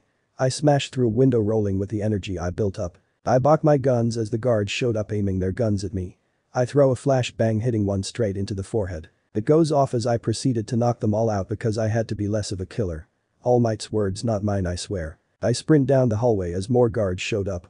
I run into a room and slam the desk against the door so they couldn't enter. Shit, now what do I do? Shut up, you're the one that wanted go page. Fine, you're right, I yell at myself as I looked up and see a vent. Die hard it is. The goons break in to see an empty room. They look up to see the vent cover opened. They aimed their guns up and shot at the vent. They see blood leaking and leave. It kinda hurts that they don't know who I am. I said, crying 2 rivers of tears. I continued down the vents until I crashed downwards from my weight. I knew I should gone on a diet. I say, hearing multiple clicks around me. Who wants to see a magic trick? I ask as I throw a flashbang into the air, cover my eyes. As the flashbang goes off, I shoot them all with my taser shot bullets that can knock out a cow. Don't ask me how May knows that. I reach the stairway and start running up them, reaching 50th floor. Gotta love infinite stamina. I kick open the door to see all of the goons. Looks like I should have taken the elevator. Right, fellas? I ask as they began to shoot. I slammed the door shut while it shredded like cheese. Man, Buck being page 1 yelled, throwing a smoke blocking their vision. I take out my blades, rushing and dismembering the closest guy next to me. I kick his head at someone else's face, headbutt, continuing to tear them apart with my katanas. I unload all my bullets into multiple people until I hear a click signaling me that I had to reload. One person took that as an opportunity to tackle me. I get slammed into the wall, getting pinned. I will kill you, he screamed me as I laughed. Death can't even do that. What make you think a small-time crook can do that? I yelled, gutting him alive, letting his inside spill. Anybody else that wants to end up like this, Chucklebik? I asked as they fell the ground, acting dead good. I walked down the hall, taking out a couple people, thinking that they could kill me. Like, come on, my full title is the unkillable Deadpool. This is the place. I say, kicking the door open to see the boss freaking out, rightfully so because I was there. Now why do you think I am here? I asked him, pulling up a chair and sitting, placing my gun on the table. He was sweating profusely as he was grasping for a single word to say. Well, I am going to give you a hint. I said, sliding a golden card to him. A hit was placed on you because of your business. Looks like you made a lot of enemies. I say, pointing at him. But I am not here for them, I am here for the families you keep extorting, even after they paid you off. You used threats to get more money and you pissed off the wrong vigilante. I cheerfully said. Now it so happens that the money I gave them has a tracker it leading me to your location. I say, placing my feet on his desk. But I will cut you a deal, you give me back the money and all is forgiven, you loan shark, I proposed as he looked like he was shitting bricks. He nods, quickly pressing a button that opened the safe behind him. I jump over the desk and him peering inside the safe, seeing stacks of cash. Who do you think you are? The bank?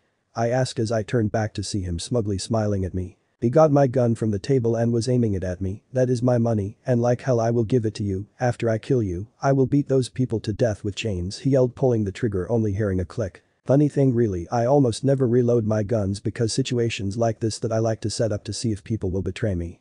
Well, looks like you made your choice. May Mistress Death send you straight to hell where a lot us belong.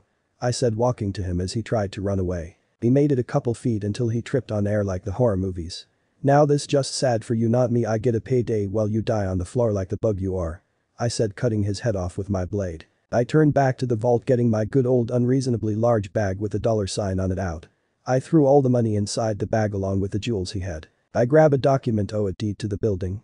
I put it in my bag, sending a message to Weasel to send the cleaners to get rid of the dead. I emptied the safe of the rest of the money and other crap he had. I made my way out with all the loot from this raid job. Time to take a shortcut, I say, waiting for it to happen. Cut to later. There it is, I say while looking down. Alright, I even got my normal cloths. I lift the bag over my shoulder, carrying it with little effort. I make it to a worn down apartment complex and I enter, heading to room no. 616. I knock and I check the time. Oh, it's 4 in the morning. I hope I don't get shot from waking them. I say as the door opens to reveal a tall brown-haired burly man. Don't worry about that, I don't even own a gun. He say tiredly. Well, thanks for the reassurance. Also, I am here to help your family because you're the last ones on the list, I say as he let me walk in with my bag. I walk in to see a pretty brown-haired woman. Hello, I said with her, freaking out seeing my $sign bag. Ah, burglar, she yelled, smacking me with a frying pan in the face repeatedly. Honey, he isn't a burglar, he said he was here to help, the guy yelled as I was floor bleeding. I am fine, I said as my head healed while getting up. Like he said, I am here to help. I am so sorry you had the bag like old cartoons I used to watch, she yelled as I laughed. Well, I got rid of the loan shark and his men. Right now I am going through the list he had of families to give them the money he took from them. I said this, handing them stacks of cash, shocking them. Why? He asked as I just shrugged. I did it because I wanted to. I said as began to float. That is new. I said, getting stuck on the ceiling. Par, getting money from the loan shark again, the younger looking girl yelled. No, I am helping you guys. I said as I fell to the ground. Like mother like daughter, you think? I said, getting up again. He's telling the truth, honey, he is helping us. I hand them some more cash. Don't worry about the taxes, I got that covered, this is a gift to you guys. I say as they all bow to me. Okay, none of that crap, I am just a no good vigilante called Deadpool. I hope your family does well, MRS. And Mr. I say, trying leaving as they all pull me into a hug. This is nice. Double trouble. Deadpool, you are going to be killed by me. Any last words? And please be appropriate because I have heard how vulgar you can be. Said to me as she pressed her foot harder on my chest while I stared down, her sniper arm aimed directly at my head. 12. Well, for starters, the readers might want to have some answer how we got here. I say as she looked at me confused, so let me recap the entire event through a flashback, so see you guys in a bit. Flashback? Asked as it happened. Flashback a couple hours. So what, you are telling me that you have a date? I asked as Tuya looked down. Oh, that is so cute, I said, patting his head. So how did you two meet? I asked with him, forcefully removing my hand from him. I was walking down the road and I saw her, so I asked her out and she said yes. Tuya told me as I nodded. Bullshit, I said cheerfully, there is no way you, a guy who has never asked out anybody ever, has that good of game. I said as I see him look at me angry. Just tell me the truth. I promise not to laugh. I say as I see him sigh and take a deep breath. We matched on Cinder, he said dryly. Really? A dating app? I yelled out, getting punched in the face. Shut up, don't judge, I never asked out a chick, so I did it the online way. Tuya said, scratching his cheek. So why did you come to me? I haven't dated anyone and I am insane, so the norm doesn't really apply to me. I say with glasses on with an open book labeled The Many Reasons Why I Am Insane. Well, she asked for a double date. He said as I gave him a shocked face. So I wanted you and May to join so I can fill up the slots. I threw my glasses off and tossed the book to the ground. Sure thing, sounds like I can have fun, gotta make sure that May says. I say as I get a ding on my phone from May saying that she was in. Kinda forgot that she has direct access to the cameras in here. I muttered, giving Tuya a thumbs up. She said yes, so when do we leave? She said let's meet at a steakhouse in an hour. Tuya informed, looking at his phone. Well then let's not have a lady waiting on us, I yelled, dressing up quickly. 1 hour later. Alright, everyone ready? I asked. They both nodded their head. I pulled out my phone and texted Toga to keep a lookout as she sent me a picture of us entering the building. Ought to say her stealth is top tier. I thought as we sat at a table waiting Tuya's date. Oh my god, do you think she stood us up? I gasped as they look at me. Maybe it is possible. May added with Tuya looking down. Nah, I bet she will show, if not we get some pizza and smoothies on the way home. I say, bringing up the mood. You know it is bad to talk about a woman's intentions behind her back, you know. A feminine voice said behind me, touching my shoulder. She walked past my seat, clacking her shoes as she did. She sat across from Tuya and next to May, giving us a smile. She had short lilac hair along with pale blue skin that reminded me of cotton candy. Her pupils were green like mine, but her sclera was black. She wore a black dress that really popped out her curves. I felt a kick to the shin, so I shifted my head to May to see her smiling at me with a dark aura around her. "So can I get your names please?" she asked as she took out a notepad. "May Hatsume, Tuya Midoriya, Izuku, Midoriya Bakugo, Jidis Kazuki. That is my name, so how about we get to know each other? I am reporter, how you guys?" she asked us. This has to gone to shit, what do I say? I think as May say she is an inventor. I am going to be a hero. Tuya said as I saw her eyes glow. She turned her head to me. I am Bucket Man, I am a mercenary for hire." She reeled back in shock and said, "Well, at least you said the truth of your profession. Though how did a missing person end up in this life of murder?" she said with a cheery tone. May turned her head, reaching into her pocket, and instantly we heard multiple clicks around us. "It would seem that you came prepared," I said as the whole steakhouse we were in aimed their guns at us. Now let's not jump the gun just yet, we can still have a fun date together as long we don't try to kill each other," Chida said with a cup of coffee getting handed to her. "Well, what are your interests?" Tuya asked her as she leaned in. "Now we are talking. I am into meta liberation, a world where we don't have to hide our quirks and use them freely," she proclaimed. "Well, for me is I want revenge on my father for what he did and is still doing." Tuya responded but kept going. "Also want to help people and surpass All Might to be the new #1 hero." "Wow, big dreams, but they could get in the way of mine. Though to get a stud like you might be worth it," she flirted while Tuya stayed stone face like always. "Well, May, would you like to play the claw machine and definitely not break into it?" I suggested and she nodded very quickly. I texted Toga to come in because there was no point of her not having fun with us. "Izuku, let's get that thing," May ordered as I laughed looking at the stuffed animal that looked like a mix of a panda and duck. "The door the swings and Toga latches onto my back." "Ooh, oh, get me that red panda," she yelled as I nodded. The claw went down and fully grasped the panda duck. It went up, shook a bit, then fell back into the pile. "It's fine. It's fine. It's fine, it is not fine," I said it at first calmly, then started to yell at the end, taking out my pistol, aiming it straight into the glass. I blasted, shattering the barrier between me and the stuffed animals. Everybody looks at me shocked except for my friends and Chidis. "I won," I said as I grabbed the two girls' stuffed animals they wanted. "Thanks, Izuku," they both said at the same time, looking at each other. We sit back down as Chidis writes in her notepad.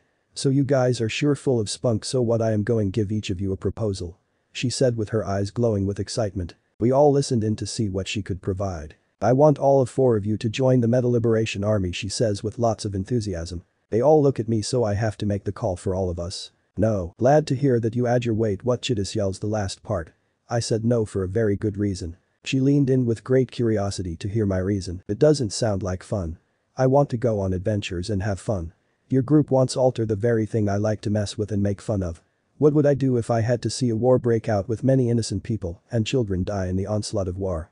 I said seriously and placing my gun on the table. "Sacrifice will have to be made for true freedom," Chidis says sadly looking down. "Freedom? That isn't freedom, it is mindless fighting for a cause that might not work, like Izuku said.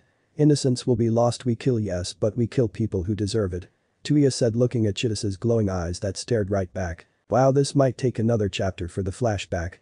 "Well, see y'all in a bit," I yelled as they looked at me confused except for May. "Just go with the flow or you might end up dead," May said, feeding me piece of her steak that she got from out of nowhere. "Double trouble P2. But you are back now, back to our date," I yelled with them looking at me confused and just went back to talking. "So you guys like this world better with the pricks that run it?" Chidis asked as we nodded. "Who else would we buck with?" "Like I said, I want to have fun and live a life with the people I like, but that won't happen if your army goes on the assault," I said, munching on some fries. "Look, what you are saying sounds great, but there should still be some regulations because a bully beating a quirkless child with his quirk would not be punished because of the freedom of quirk use. It would become a world where the strong beat the weak into submission and it would totally legal. Our world is like this, but it has limits, yours has none," I say, pointing at her as she begins to see what I am saying. "The best we could ask for is for the next generation not to become a total buck up like us by helping them. Your group can do this all legally, and with public opinion you can probably pass the laws, but it takes time, and that is something I got that, and cancer, like I become a monster type of cancer," I say, reaching my hand out for her to take it. She reached her hand out about to take it.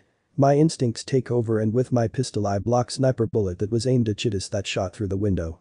"Buck, I barely had it repaired," I yelled, flipping the table and throwing the broken gun away. Everyone out there is a sniper after Chidis Tuya, May and Himiko protect her, she is the target. I will deal with the box sucker that ruined our double date, I yelled, crashing through the window that shot. I checked trajectory where the bullet came from. I see a glint with a bullet piercing my shoulder. There is the little assassin, I yelled, running towards the sniper, scaling a fire escape up a building. I get to the top to have another bullet shoot right through my gut. Aw man, that is a lot of blood. I yelled, parkouring to get to the shooter. Hey campers, shoot this, I yelled, flipping out my middle finger aimed at the sniper. Not even a second later my favorite finger gets shot off. I was joking, you motherfucker. I began to scale the final building where the shooter was at. I make it to the top and instantly get kicked in the face, twisting my head. Wow, such power, I said excitedly, twisting my head back in place. Hucker up bitch, I shouted, sucker punching the shooter in the face, making them skid back with another bullet tearing through my eye socket. How the buck do you have such good aim? I asked with another bullet hitting my chest.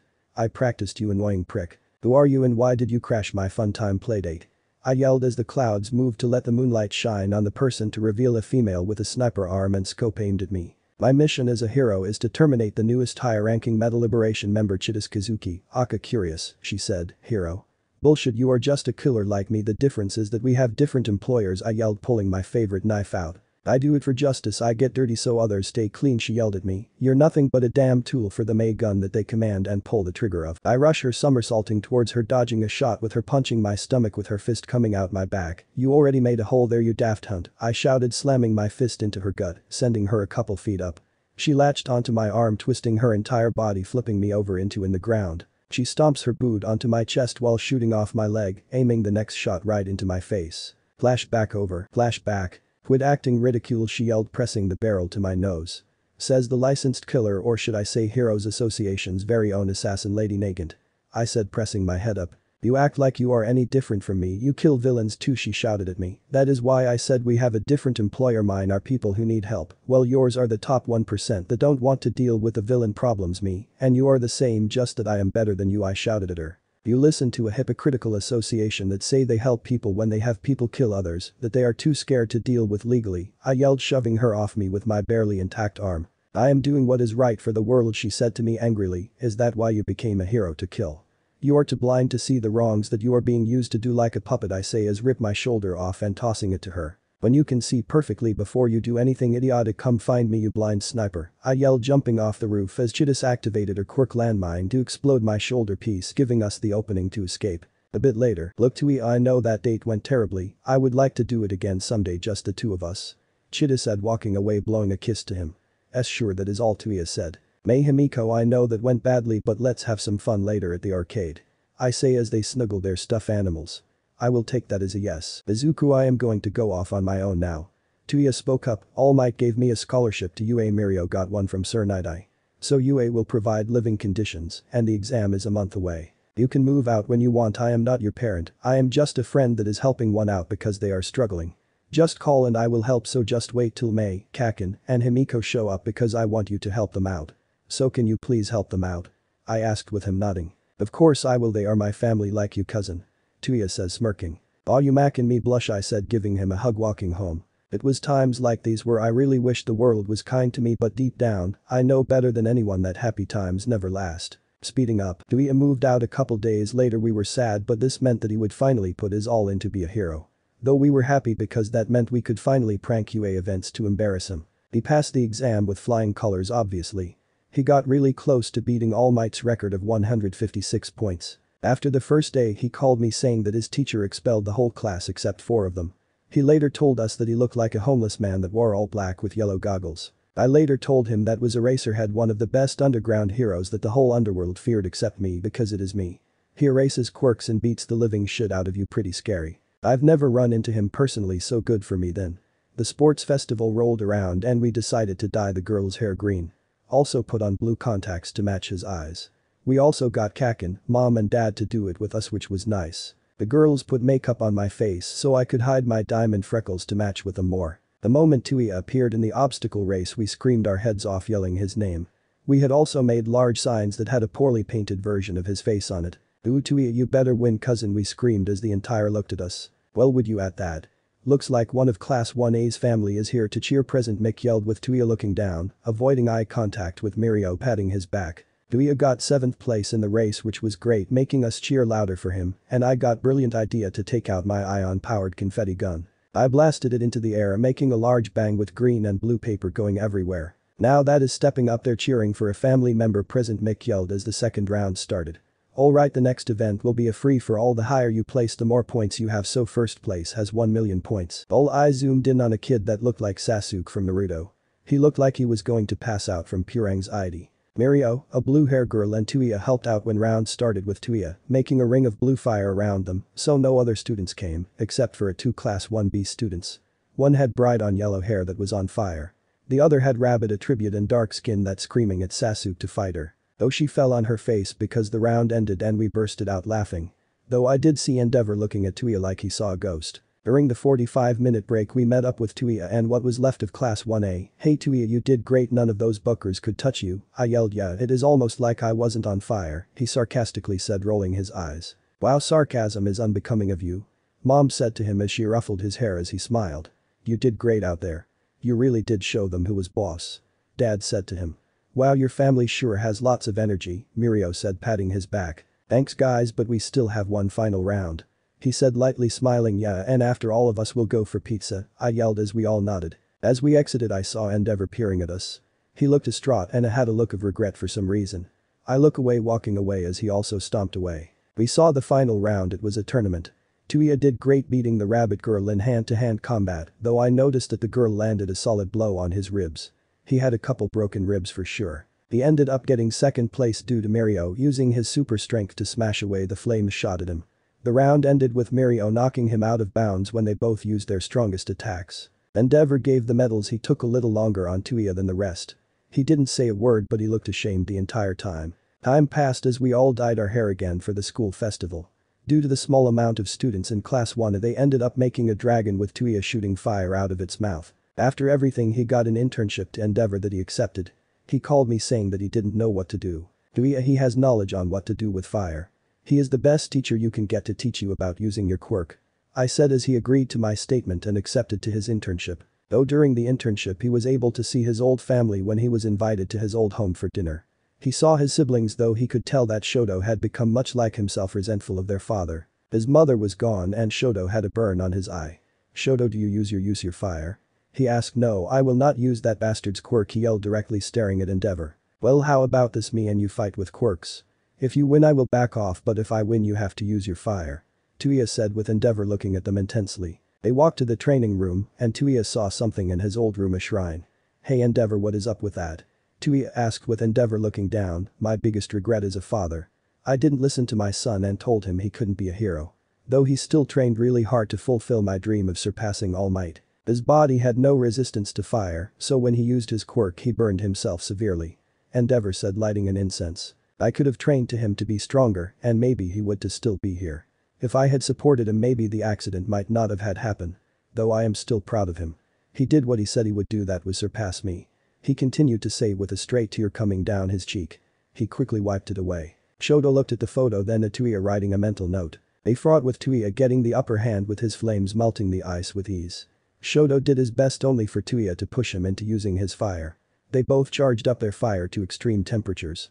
They clashed their strongest attacks, causing a massive explosion of fire. Shoto was knocked out as Tuya stood with burn marks all over him. Get me my bag, I got my medical burn cream.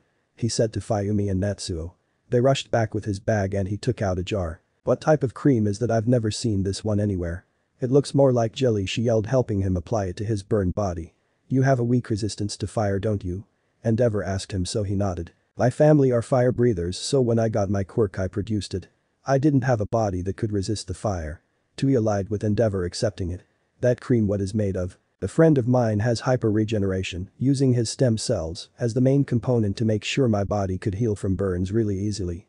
Tuya explained as his burns quickly went away. He left later, giving just enough of the cream for Shoto if he wanted to get rid of his scar. Time passed more with us doing the same to Tuya at the next sports festival, but upping the previous year with large portable cannons that shot a buckload of confetti. Me and May have been really handsy these days.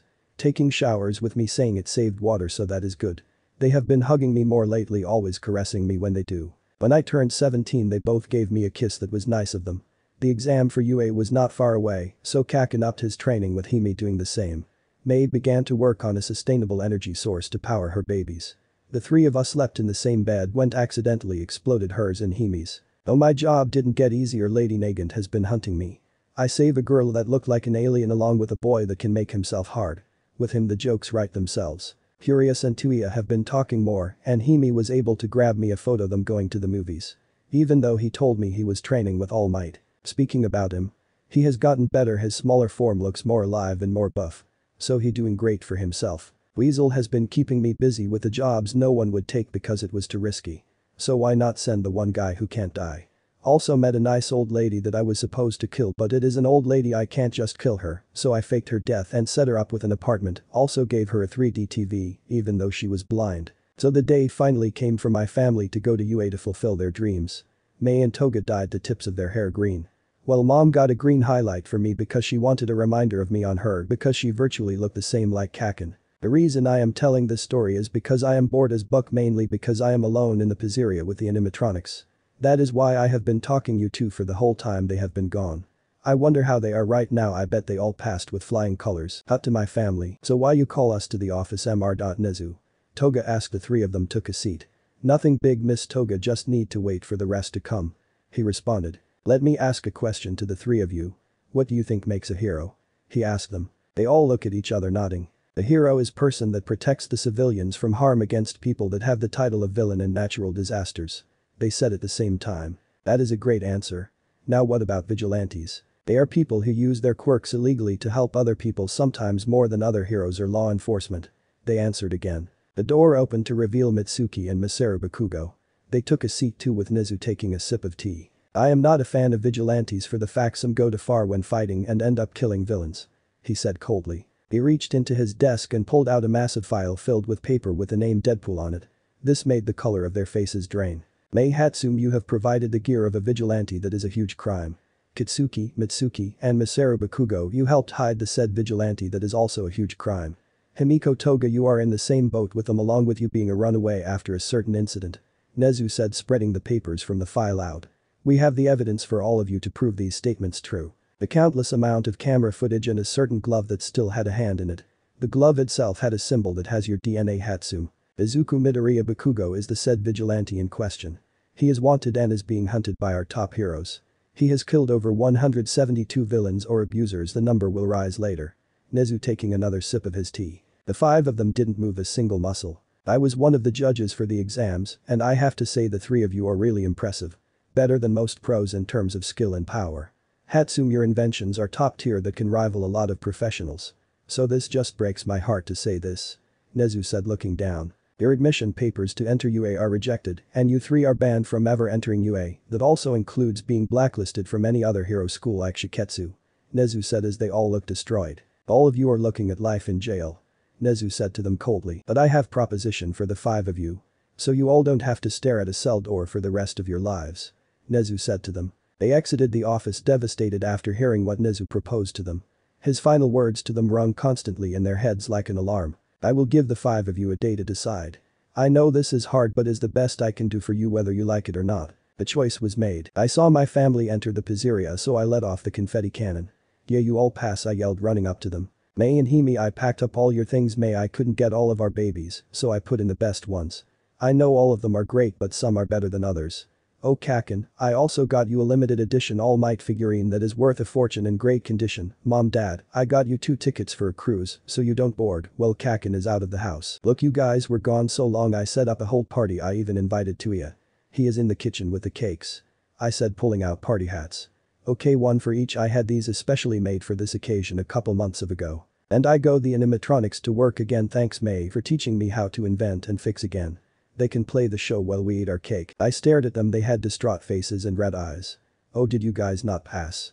Well, just in the case I made another cake that reads you always have next year. It is chocolate, it's May's favorite flavor. Ooh, I also made your very spicy curry that would kill normal people, I say, placing the hats on them. Why do you keep looking at me like that? Was it not enough? I can run to the store with a bike and pick up some ice cream if you guys are that sad about it. I was going to leave but May and Himi pulled me into a very tight hug.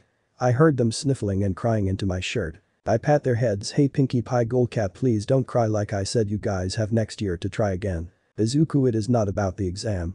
Dad said to me, placing his hand on my shoulder. Son, Nezu gave us choice. We have to make a choice and we want you to decide. He said in somber tone. Nezu? What does he have to do with this? Did he fail you because of me?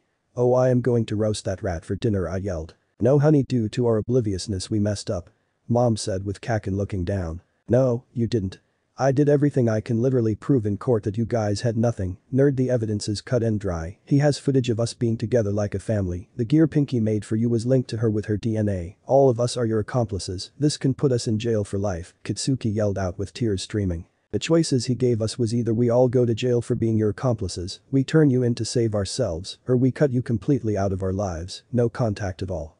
Dad said as I looked at him shocked. Wait, no, this has to be a joke. I barely got you guys back, I yelled looking down. I can't leave you guys again. He gave us one day to decide, so we want you to decide for us. Himi said looking directly at me, breaking my heart. I see can't. It's alright Izu, we can run away together live in the shadows like ninjas, we can fake our deaths or skip town. Wait, that is the same as running away. I don't know what to choose, I don't know what to do. Mei yelled with tears running down her face. I looked into her beautiful eyes, they said to me that she was afraid, and it completely shattered my heart to see her like this.